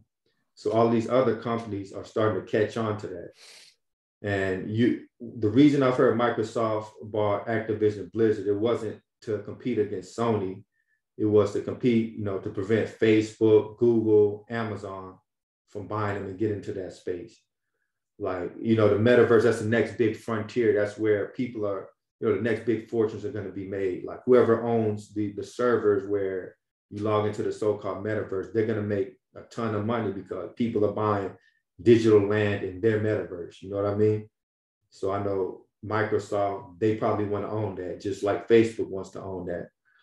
So having the skills, 3D skills, that's you're going to pretty much be able to write your own check. And that's not an easy skill set to pick up. It's like a lot of intense mathematics. So, that's kind of like where I'm positioning my skill set. And, I've always liked video games, so I can use that same skill set to make games on my own time.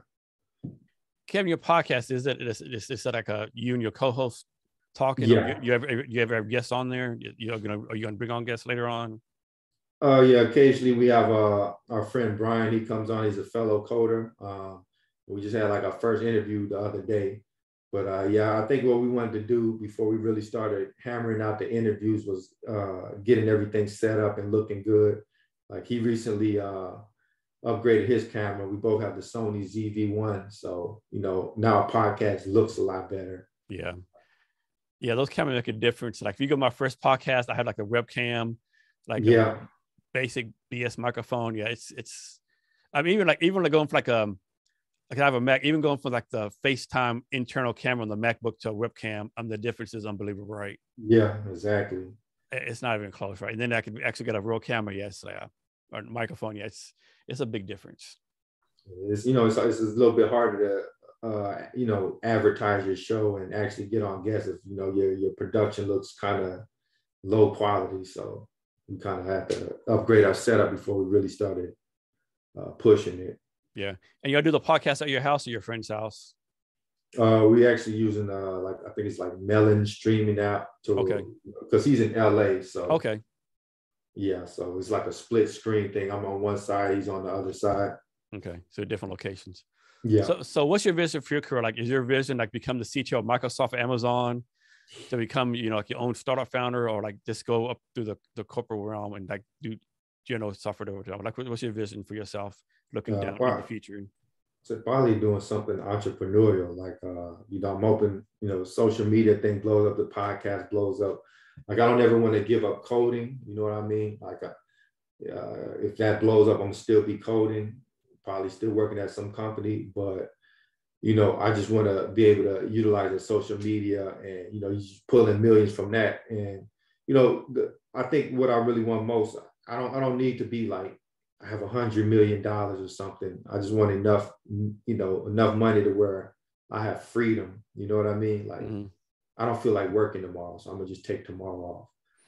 You know what? That's a good point too. Like, if you're a developer, developing is one of the few jobs you can have that you can do it anywhere in the world, right? Exactly. You can be on the beach in Hawaii. You can be, somewhere in the Brazil or Czechoslovakia. As long as you have a good Wi-Fi hospital case, you can do your job anywhere.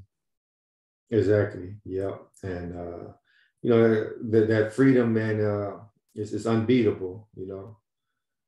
Like, you know what I'm saying? I've worked hard my whole life, man. I don't necessarily want to be like a corporate slave forever, to where, like, man, I'm 60, I can finally enjoy life. You know what I mean? But I was saying, you work 45 years at a company, retired, and then have 10 years of life left, and then by that time, can you really enjoy it, right? You're 60, you probably broken down, bad back, whatever. Can you like travel, do stuff, right? You probably have bad health, right? So then you just watching TV every day, right? Why not enjoy it where you can? Yeah. So, so I want to be able to get that money and enjoy it, before I get too old. So, so I don't necessarily want to be like the CEO of a big company, because you pretty much become a slave to that company. Like, your life revolves around that. But, I see people are making decent money off of like YouTube and this and that. So I will continue my coding related endeavors, but, kind of like utilize that money as well to pretty much, I guess, buy my freedom, like free up my time to do what I want to do. Like, I'll probably be programming games instead of, another CRUD application, another forms based, fill out this form, send a reply to the database. You know what I mean? Yeah. Yeah. I think you're right. I think there's never been a better opportunity for people to make money than is now, right? Exactly. Like, I see a lot of posts, people talking about, okay, they made 6 figures off of LinkedIn. They made 8 figures off of, what is it, Twitter? You know what I mean? Like, how are they doing that? Why not look into that? Yeah. So Kevin, next. So what's something that you do not like about the tech industry? I mean, I would say it's the constant grind, and it's not really stable, man. Like, if how I mentioned before, if you bet on the wrong set of technologies, you just became deprecated. You're working on legacy projects, and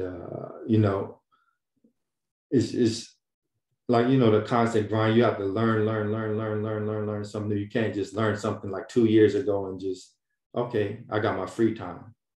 No, it's more like, okay, no, I gotta learn this new framework after work. I gotta learn this new, it's just constant learning, constant grinding. And the interviews are becoming harder and harder. So you got to prepare for that as well. So, this is an industry that can burn you out. So, you got to kind of like manage your mentality if you don't want to get burnt out.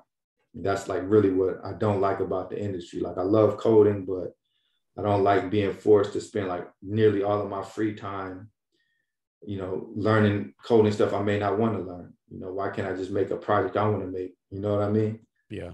Yeah.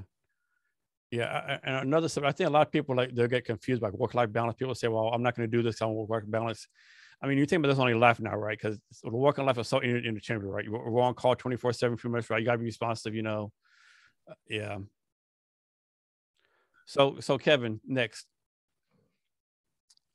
what's your take on this?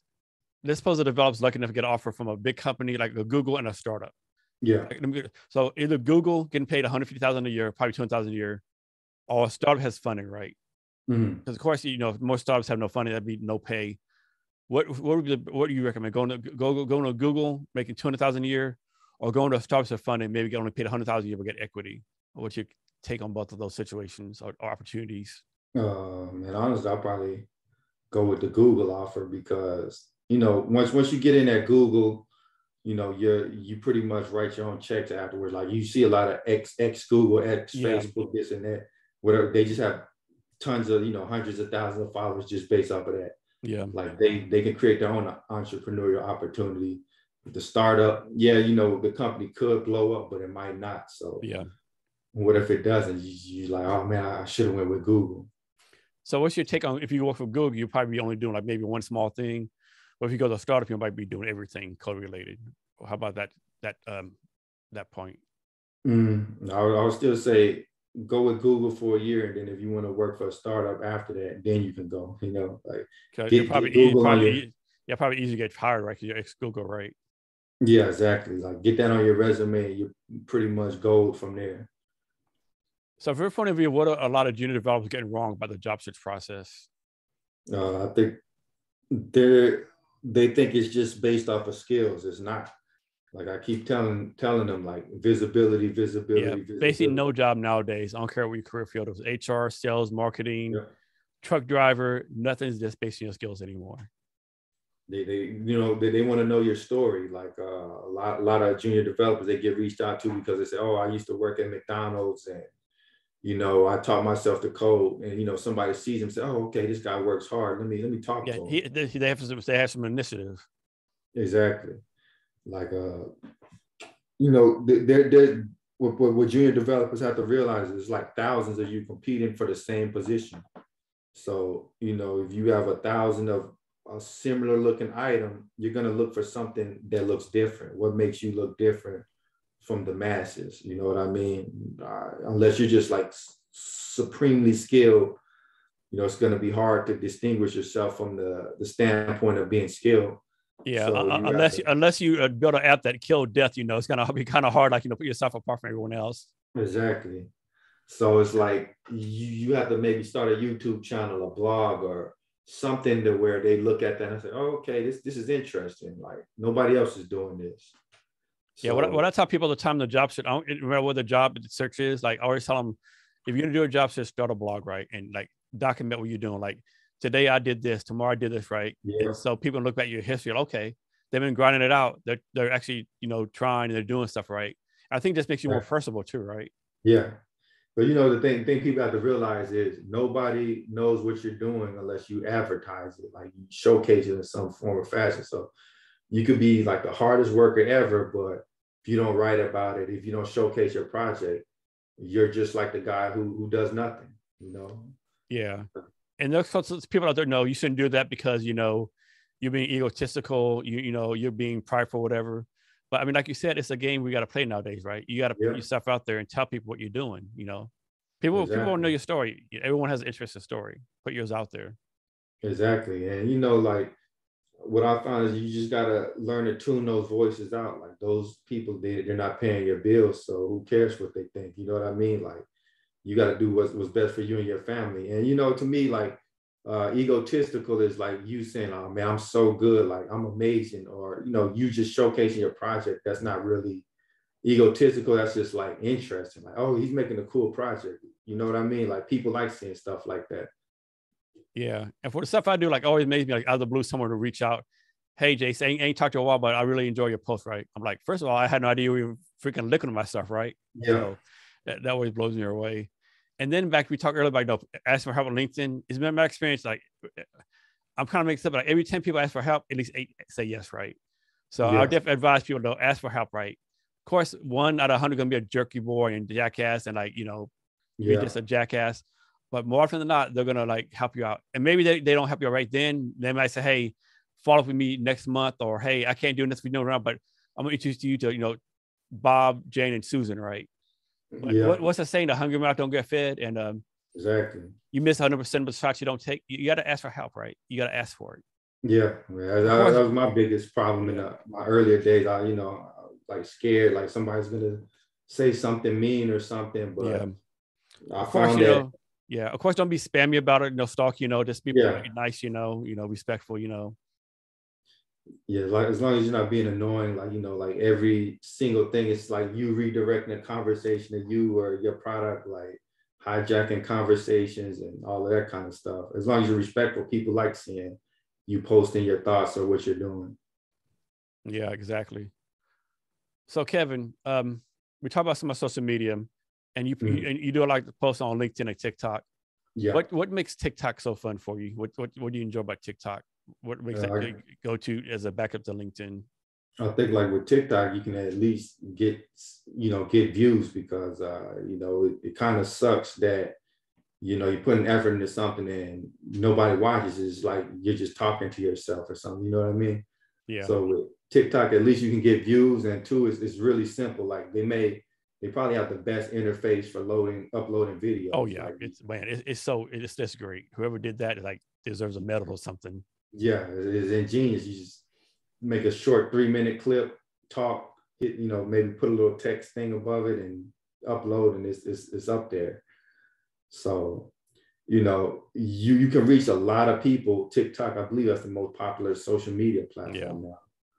You reach a lot of people, and you don't have to spend a lot of time fighting to upload your video. Yeah, so. And I think it's pretty much like on Facebook, Instagram, like, even with paid ads, you're not gonna see anyone, right? It's so set up, no one's gonna see it, right? Where TikTok, I mean, like we talked before, I've had videos of TikTok only had like 4 or 5 views. Other ones have, a couple of thousand views, right? Yeah, exactly. Where Facebook, Instagram, yeah, you're not getting nothing on Instagram unless you're like an influencer or a known brand, like, Kanye West or like McDonald's, or paying big money for ads, It's like, like YouTube, Instagram, Facebook, all of those are pretty much shut out. Like, unless you got in early, like you said, you're a big influencer. Yeah. Nobody's going to see your stuff. So, yeah, I definitely think, like we said, pre-talk, LinkedIn and TikTok are pretty much still the Wild Wild West, so to speak, Yeah. So, the people that get in early here before they start shutting the gates, they're going to be good. So I'm kind of trying to, get in before it closes, so to say. Yeah.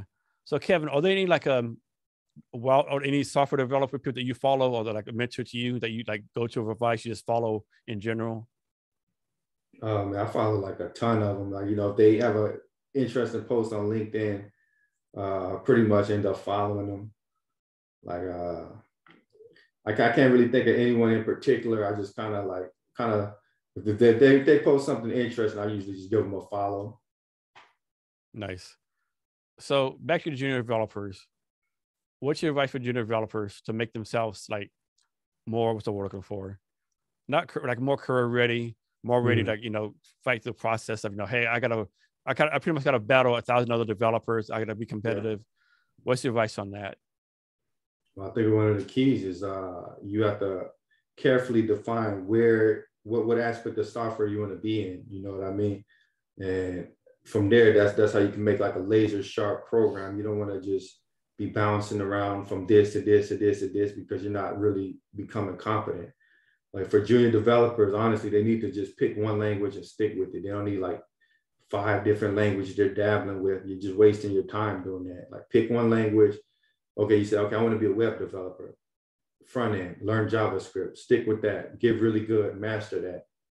Like, and I would say, people need to refine their focus. Like you're a junior developer, but you come out of boot camp saying you're full stack. And the problem with that is like you're opening yourself up to a lot more questions. Like you go to an interview, I'm a full stack guy. They can ask you about SQL, no SQL, authentication, authorization. That's just the back end stuff. Now you got the front end stuff, Webpack, Angular, NGRX, so. And they're like, well, my boot camp told me to say front end developer. That's what I did. Exactly. Like, but what people have to realize is their resume it's not like a police report. You don't have to write down every single thing you touched and when. Pick the technology. It's a highlight reel. Like, okay, do you want to be a basketball player? You want to be a football player? You can't list like everything. Yeah, I want to be a football player, and I'm gonna focus on football. I want to be a JavaScript developer. I'm gonna just focus on. And they find even more. You want to be a football player. You want to be the quarterback, the running back, the X, the slot. The cover one. All that kind of. What exactly you want to be. You got to niche down, like, right?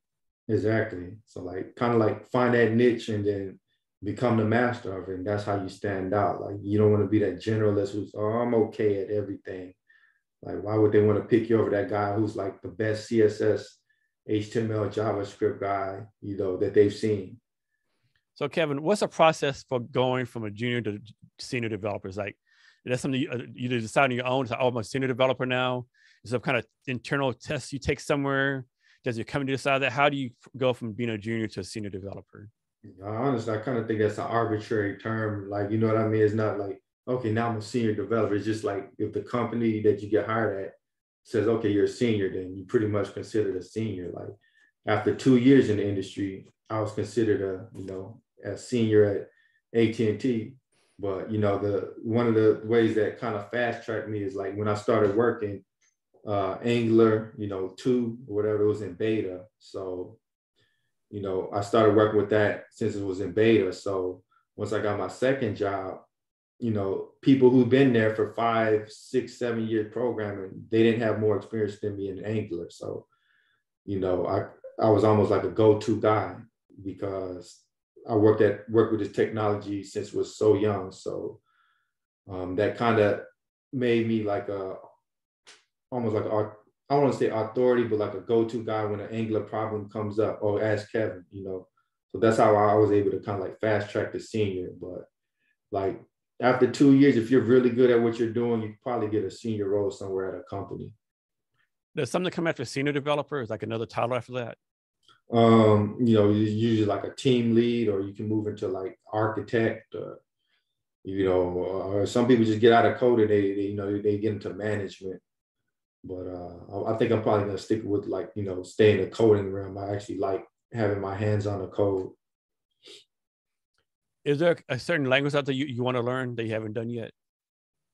I was playing around with C#, but I'm kind of to the point where I just made a decision. Let me just stick with TypeScript, and I'm more focused now on actually building something than just playing around with languages. Like I want to build like a game or something. Like language is kind of like secondary. So I'm not too focused on like learning a new language. Okay.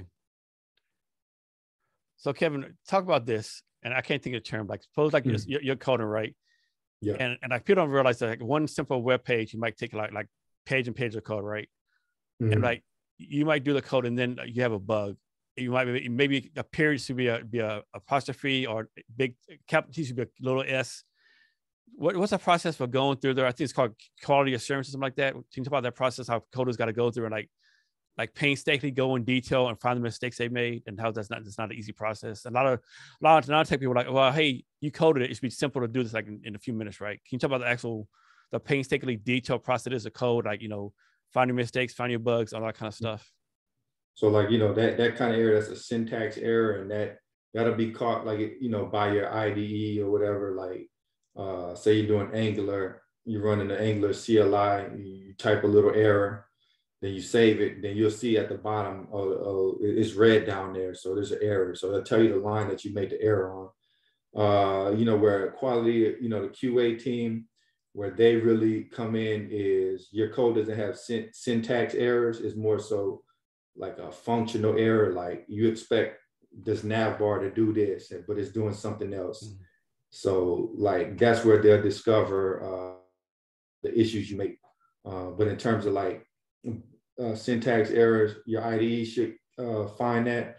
But like the functional errors is where like it gets like more difficult. Like, why is this nav bar acting weird?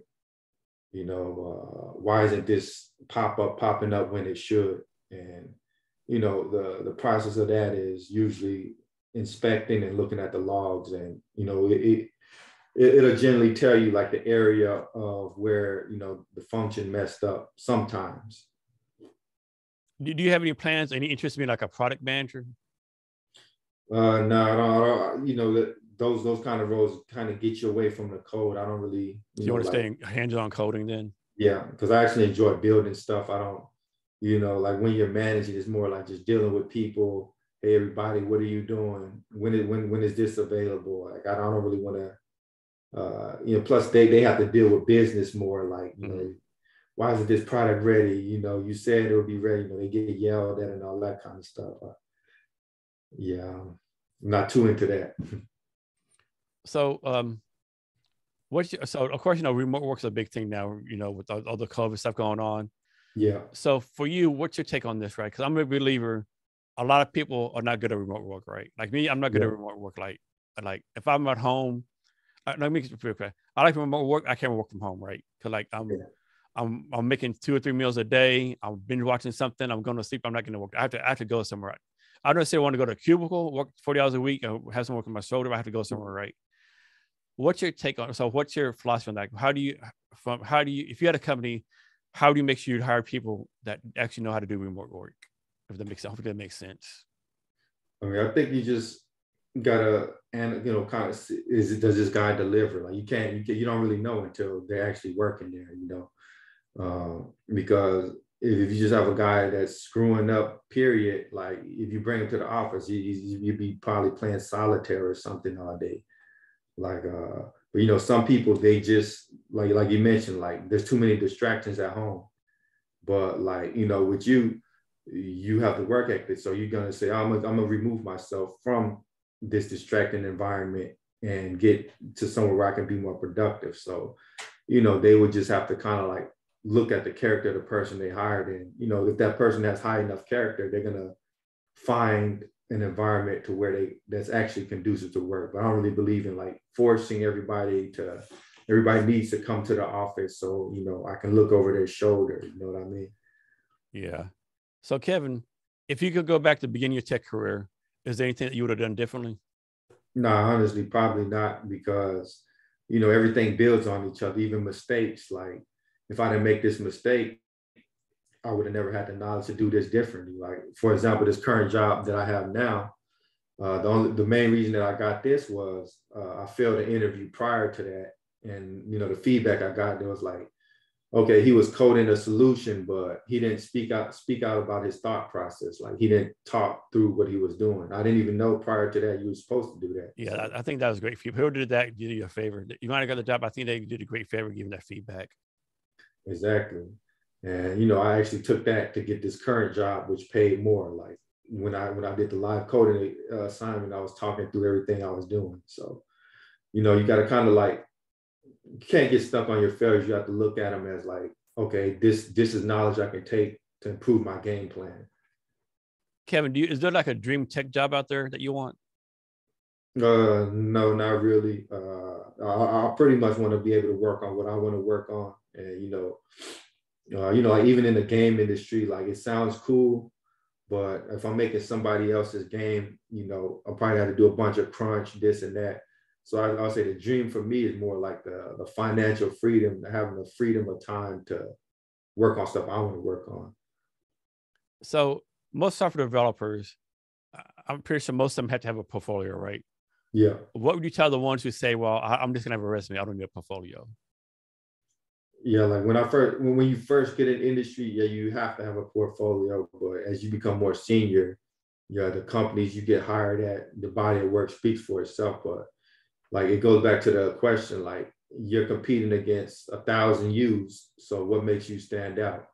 Like what doesn't stand out more than an awesome website? You know what I mean? Like, oh wow, this is amazing. They can actually visit it. You know what I mean? They can go to the GitHub and see the code. Like that kind of solidifies you as somebody who knows how to develop. So Kevin, if people don't know, what is GitHub? What's the purpose of a GitHub? So GitHub is it's a repository to where you can upload your code. Git is version control. GitHub is like the actual repository. So what like version control is, like if you're into like video games or whatever, think of it almost like a save file for your code. Like you're saving different versions of your code. And say multiple users are working on the same code base. Git enables everybody to check in their branch and get their code merged with the central repository. And other people can look at your code, see if it's good code, bad code, like source product, do a deep dive on it. Yeah. So, you're checking your actual work into GitHub. So when people can look at your source code directly. So, companies that like to see people's coding habits, they'll just visit your GitHub and they have a direct ability to kind of assess whether your code is up to par for their organization. Because most people GitHubs are public, right? Unless they work for a big company, right? I'm guessing. Yeah. So tell me if my reason is logical here. So as a non-tech founder, we go on someone's GitHub, right? And they'll say, okay, Bob the developer has 1,000 commits. Now, within a month, we'll say now you probably can't say if it's good code, bad code, no code. Yeah. But in theory, okay, this guy did 1,000 commits, and a commit can be something as simple as anything, right? Yeah. But in theory, you should be able to say, Bob developed 1,000 commits in a 30-day time period. In theory, I have to imply that he's working on this code to make it better, right? Versus someone who has like maybe 2 commits in the last 6 months, right? Okay, so it kind of goes back to that. Activity does look impressive to a certain level, but like if you're a non-tech guy, I would honestly go reach out to a tech guy to look at it. You know what I mean? Okay. Because activity is not necessarily good activity. Because a commit could be anything, right? Exactly. So yeah, you got to get somebody that kind of assess the quality of work of what's actually going on. Because a guy that committed 6 months ago, he might be doing something really impressive, and something came up to where he just doesn't commit as often. Whereas the other guys like doing console, hello world in 20 different languages. That's a good point. So any more advice for non-tech founders to bring on the right talent? Yeah, honestly, I would say just like anything else, kind of like say you're an athlete and you're playing in the industry, it's imperative that you learn about financial management, even though that's not technically what you're doing, because if you don't, somebody can fleece you, you know what I mean? So if you're a non-tech guy, but you're primarily hiring tech guys, I'm not going to say like you need to learn programming, but learn about the different, like, okay, this Python is good for this, JavaScript's good for that. Like you got to kind of have an idea of the industry of, these people that I'm hiring. I have to know what they're doing. I have to have some sort of idea about that. So I mean, at least speak the language, right? Yeah, exactly. At a bare minimum. Exactly, because otherwise they can just fleece you with throwing around a bunch of buzzwords that doesn't make sense. Yeah, I know. As a non-tech founder, I mean, it's a challenge finding the right tech team, right? It's not easy, right? It's a challenge. I often sometimes think, man, if I go back in time, I should just learn how to code, right? But they're like, would I really want to learn to code? Do I really have the resources to learn? Like, and plus, you know what I'm building, Kevin. Like, it's not like simple website, right? It's like all this complicated stuff, right? Do I really have the time to do that? Everything else I'm doing, that's why I say, look, if you find a good developer, I think you need to overpay them, right? Especially if they're doing what you want them to do. Yeah. If you find a really good guy that's pretty much running the tech things, do what it takes to make them stay there. Like, you'll save so much money. Like a problem a lot of companies have, they want to be, they're thinking short term. So they want to, remember, I don't know if you've seen the post today, it's kind of going viral where the woman say, I think she was like a recruiter. She said, okay, we had a budget to offer this girl 130K, but I only offered her 85K because that's what she asked for. Yeah, it should be gone a year or 2 years easily. Yeah, exactly. So you start lowballing people and all of that. You save money in the short term, but in the long run, it's way more costly because, okay, this guy is your tech go-to guy, so he's gonna be bringing people onto the company. So you want that guy to stay there at your company because the turnover is going to be way more costly from hiring a bunch of bad apples. And like, I don't understand for people, they do your interviews, they're like, how much you get paid your last job? And well, first of all, it's none of your business, Right. You should be paying, you should be offering my pay. Well, you don't know the budget for this company job. You're going to base off my salary from the last job. That's BS, right? Yeah. And then, you get low ball and they get a better offer. Yeah. So if you got a really good guy or girl or whatever, just pay them good. Because they're, like if tech isn't your specialty and it's theirs, they'll save you a lot of money. Yeah, and not only tech, I think every industry is like that nowadays, right? People getting lowballed, or like, and just my experience from being in the military, been a couple of like civilian jobs, stuff like that. Like, and people may agree or disagree. But my experience, like every organization I've been with, 1 to 10, 50, maybe 20% if you're lucky, 20% of your people are actually like doing good stuff, right? Yeah. They're so initiative. They're doing extra right. They're making themselves better. The people on them better. Everyone else, I'm not saying they're horrible employees, but they're doing the bare minimum right. They're doing 9 to 5. If you tell them to do ABC, they're doing ABC and that's it, right? And you got to take care of that 20%, and you got to do things that make sure they don't get burnt out, I think, Exactly. Yeah, those are the guys that, that really make your company go, like that, the top that top tier that's self-motivated. You know, And I those think, are the pieces. yeah, and I think it's okay to overpay them a little bit, like we were talking about, you know. Mm-hmm. Those are the ones that's like kind of irreplaceable. Like you might pay them an extra 10, 20K, but they'll save you hundreds of thousands or, you know, more. But because of them, you're not going to have a deployment problem at 2 a.m. because they make sure any potential issues never came up. They're going to like, what's I'm looking for? They're going to troubleshoot or murderboard every single possible scenario and have solutions in there, you know. Exactly. And, you know, like, you know, they're not going to just bring their friends onto the company. Like their friends don't know how to really do their job, but, oh, I'm cool with this guy. Come on in, you know. Like, yeah. Oh, me and Bob drink beer every day, you know. Yeah. He's my marketing person. Exactly. So yeah, man, it's hiring good people is hard, man. But if you find it, sometimes you just got to pay more. It's like anything else in life. If you go for the cheap stuff, it's gonna break, and you're gonna have to, you know, pay what you originally bought for the quality stuff in the first place. So, like remember that gum commercial? I can't remember the name of the gum where like they offered this lady like $80,000. She said, "No, I want $100,000. We don't pay $100,000. You were for me because I'm special." Like, the unicorn pops out of nowhere, right? I'm special. You know, if you want me, you got to pay me $100,000. Or the thing was, right? Yeah, you gotta pay for quality. That's how I look at it. So, do you think a lot of people lowball themselves when it comes to like negotiating salaries? Do you think they're like, you know, man, I've been looking for a job for 6 months. I've had 10 interviews. They offer me 60,000. I know I'm like 80, you know. Yeah, I know that for a fact. You know, for your first job though, I would even recommend taking that low ball offer just to get your foot in the door, and then you can always keep interviewing. But you know, you don't want to sit around waiting 6 more months to try to find out. You know what I mean? Like that 6. I always look at the first 2 years as sacrifices. You're going to be underpaid. But once you get those 2 years experience, that's when the doors really open and you can negotiate what you really want. But you know, say for example, would I take a 45K job now versus 6 months later, 60K job? I'll take the 45K job now because I have 6 months of experience. That's going to let me find that high paying opportunity sooner. You know what I mean? Because I'm getting that experience quicker. Yeah.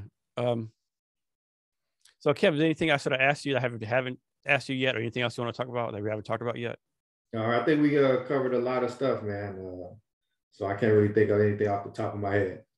So, real quick, back to your LinkedIn posting, social media posting, podcasts. I might have asked you this already, but what's your intent behind that? Just to build your personal brand, to help as many people that you want. Like, what's your what's your end game with that? If it turns out how you want to turn out.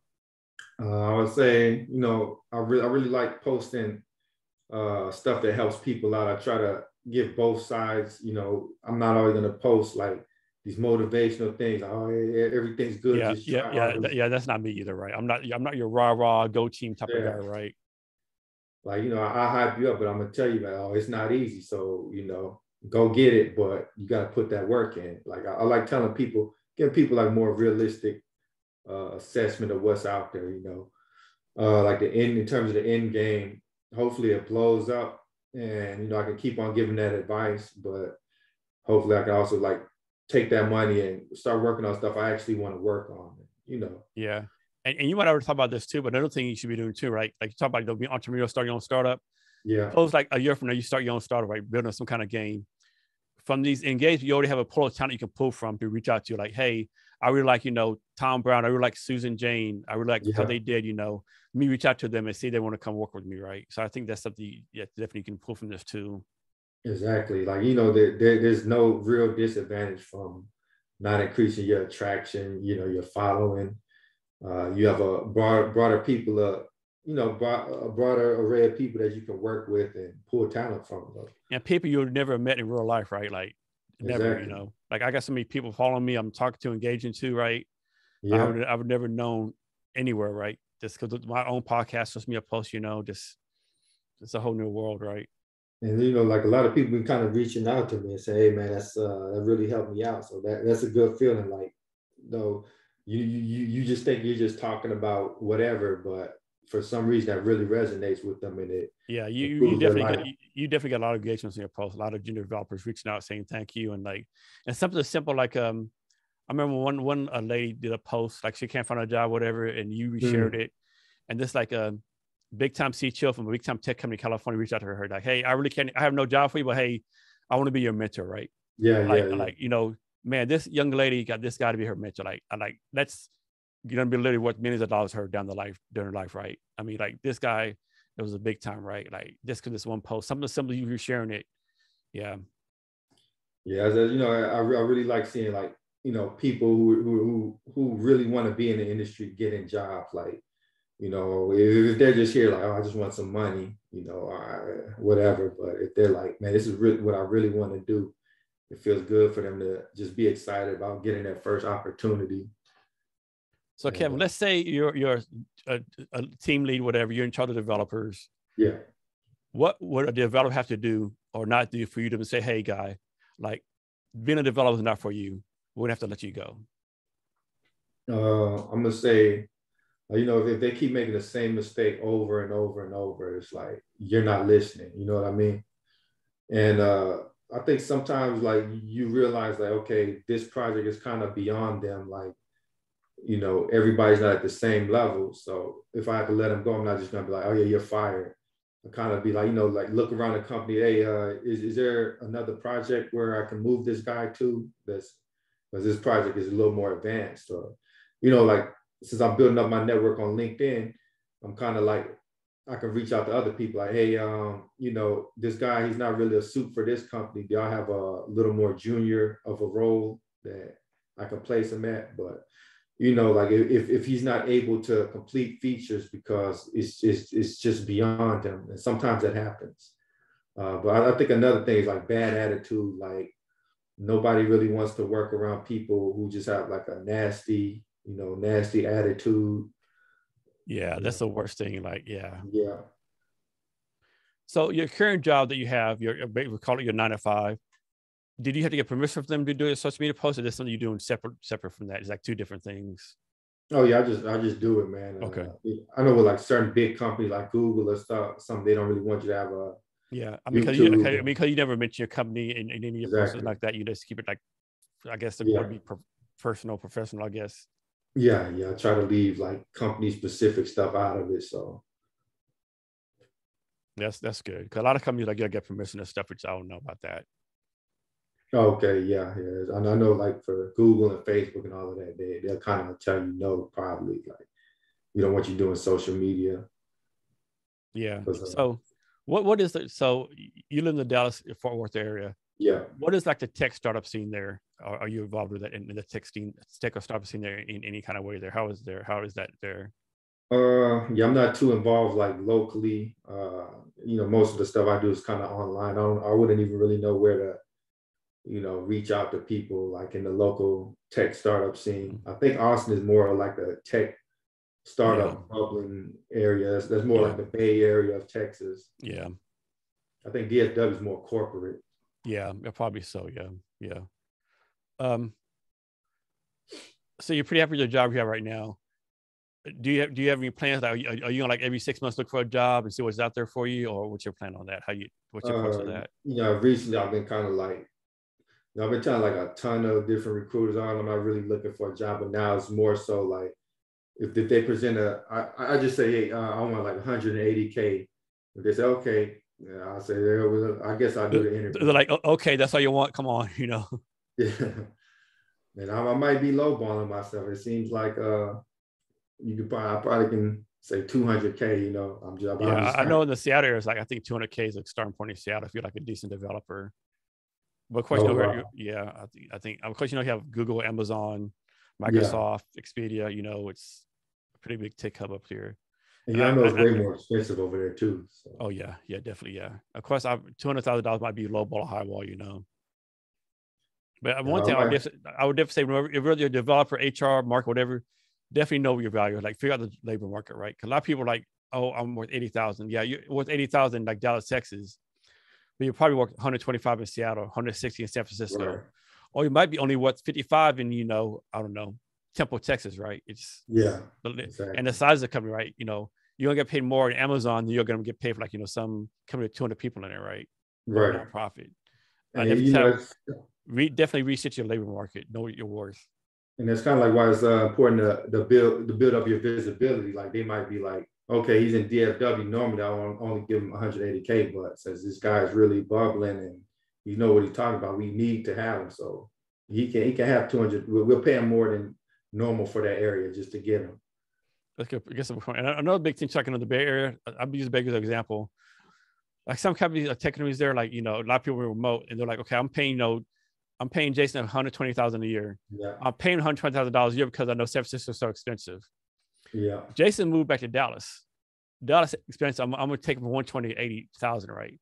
Yeah. And Jason was like, hey, what are you doing? I paid $120,000. And the company messed up. They didn't explain, hey, this extra money because you live in the Bay Area. Yeah. A lot of people are saying, hey, I'll still pay $120,000. I don't care where you live at, right? Exactly. I think a lot of companies are getting that wrong. The messaging and optics have been wrong, right? Like they should have known ahead of time. Hey, I'm paying Jason 120, but 80 is his salary, 40,000 because hey, we don't live in a freaking cardboard box in San Francisco. Yeah. Because of COVID, you decided to go back home to Dallas. Hey, we can't afford 120,000. You live in Dallas, right? But some companies are like, are still paying the big money no matter where you live at. So yeah, it's an interesting concept, an interesting dynamic people are going through right now. Yeah, I think because from the programming standpoint, it's like I'm still turning the same quality of code. Are you paying for where I live at, or are you paying for my contribution to the company? Yeah, just like in the military, this. In the military, you might get paid $2,000 housing allowance to live in like the Seattle area, but only $900 live in Killeen, right? Yeah. And just like when I had this, my first post-army job was like with the Trident Seafoods. They paid me like a free housing, flights back and forth.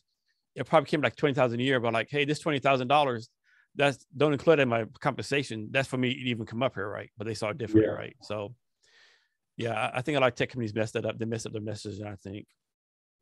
Yeah. I think, if you can't dial people back if they move because they're gonna get mad and they probably leave. I mean, that's a big pay cut from. Of course, make the numbers up and go from 120 to 80,000. It just says you move. Yeah. Like first of all, I had to move because COVID and stuff, or whatever in the case would be. Yeah. And maybe the company said, hey, if you move, we want to cut your pay. Maybe I think a lot of companies messed up and they tell the people until after they moved to another place, right? Hey, you move, you're gonna lose 40,000. Like, and they probably plan to do something with the 40,000. And I think when you first negotiate your salary, you got to pretty much 120. This is our default rate. We're adding 20,000 because you live in San Francisco. If you move from here, we're down that value. Tell them up front. Yeah, a lot of people do not do that. Of course, who could have predicted COVID and all that stuff? Yeah. Cool. Exactly. Hey, Kevin, can you share your social media for yourself to include your podcast and all that kind of stuff so people can reach out to you? Oh man, yeah. With YouTube, they don't give you the dynamic URLs. Oh yeah, I forgot about that. Yeah. Yeah. So after you get a certain amount, so it's just like a bunch of random characters. But let me look at my LinkedIn. I guess that'll be the easiest way for people to reach out to me. Let's see. And what's the name of your podcast? It's called Coder Conversations. My LinkedIn is linkedin.com/in/KEVM254. All right. And so listen, we'll share his social media links and for his social media podcast on the show notes. You can find the show notes at www.cavnessexperience.com. Be sure to share this episode with your networks and be sure to subscribe, rate, and review the Jason Cavness Experience on your favorite podcast platform. So Kevin, we're coming to the end of our talk and you give us some great value and great advice. So last thing, can you give us a quick snippet on any advice, any wisdom you want to talk about? Yeah, I would say just stay persistent. Don't quit. There's a lot of challenges, but if you stick with it, keep analyzing, keep adjusting, eventually you're going to get where you need to go. The race goes to those who endure. Kevin, thank you for your time tonight. I really appreciate it. All right, man. I appreciate you inviting me on, man. It was a good conversation. And to our listeners, thank you for your time as well. And remember to be great every day.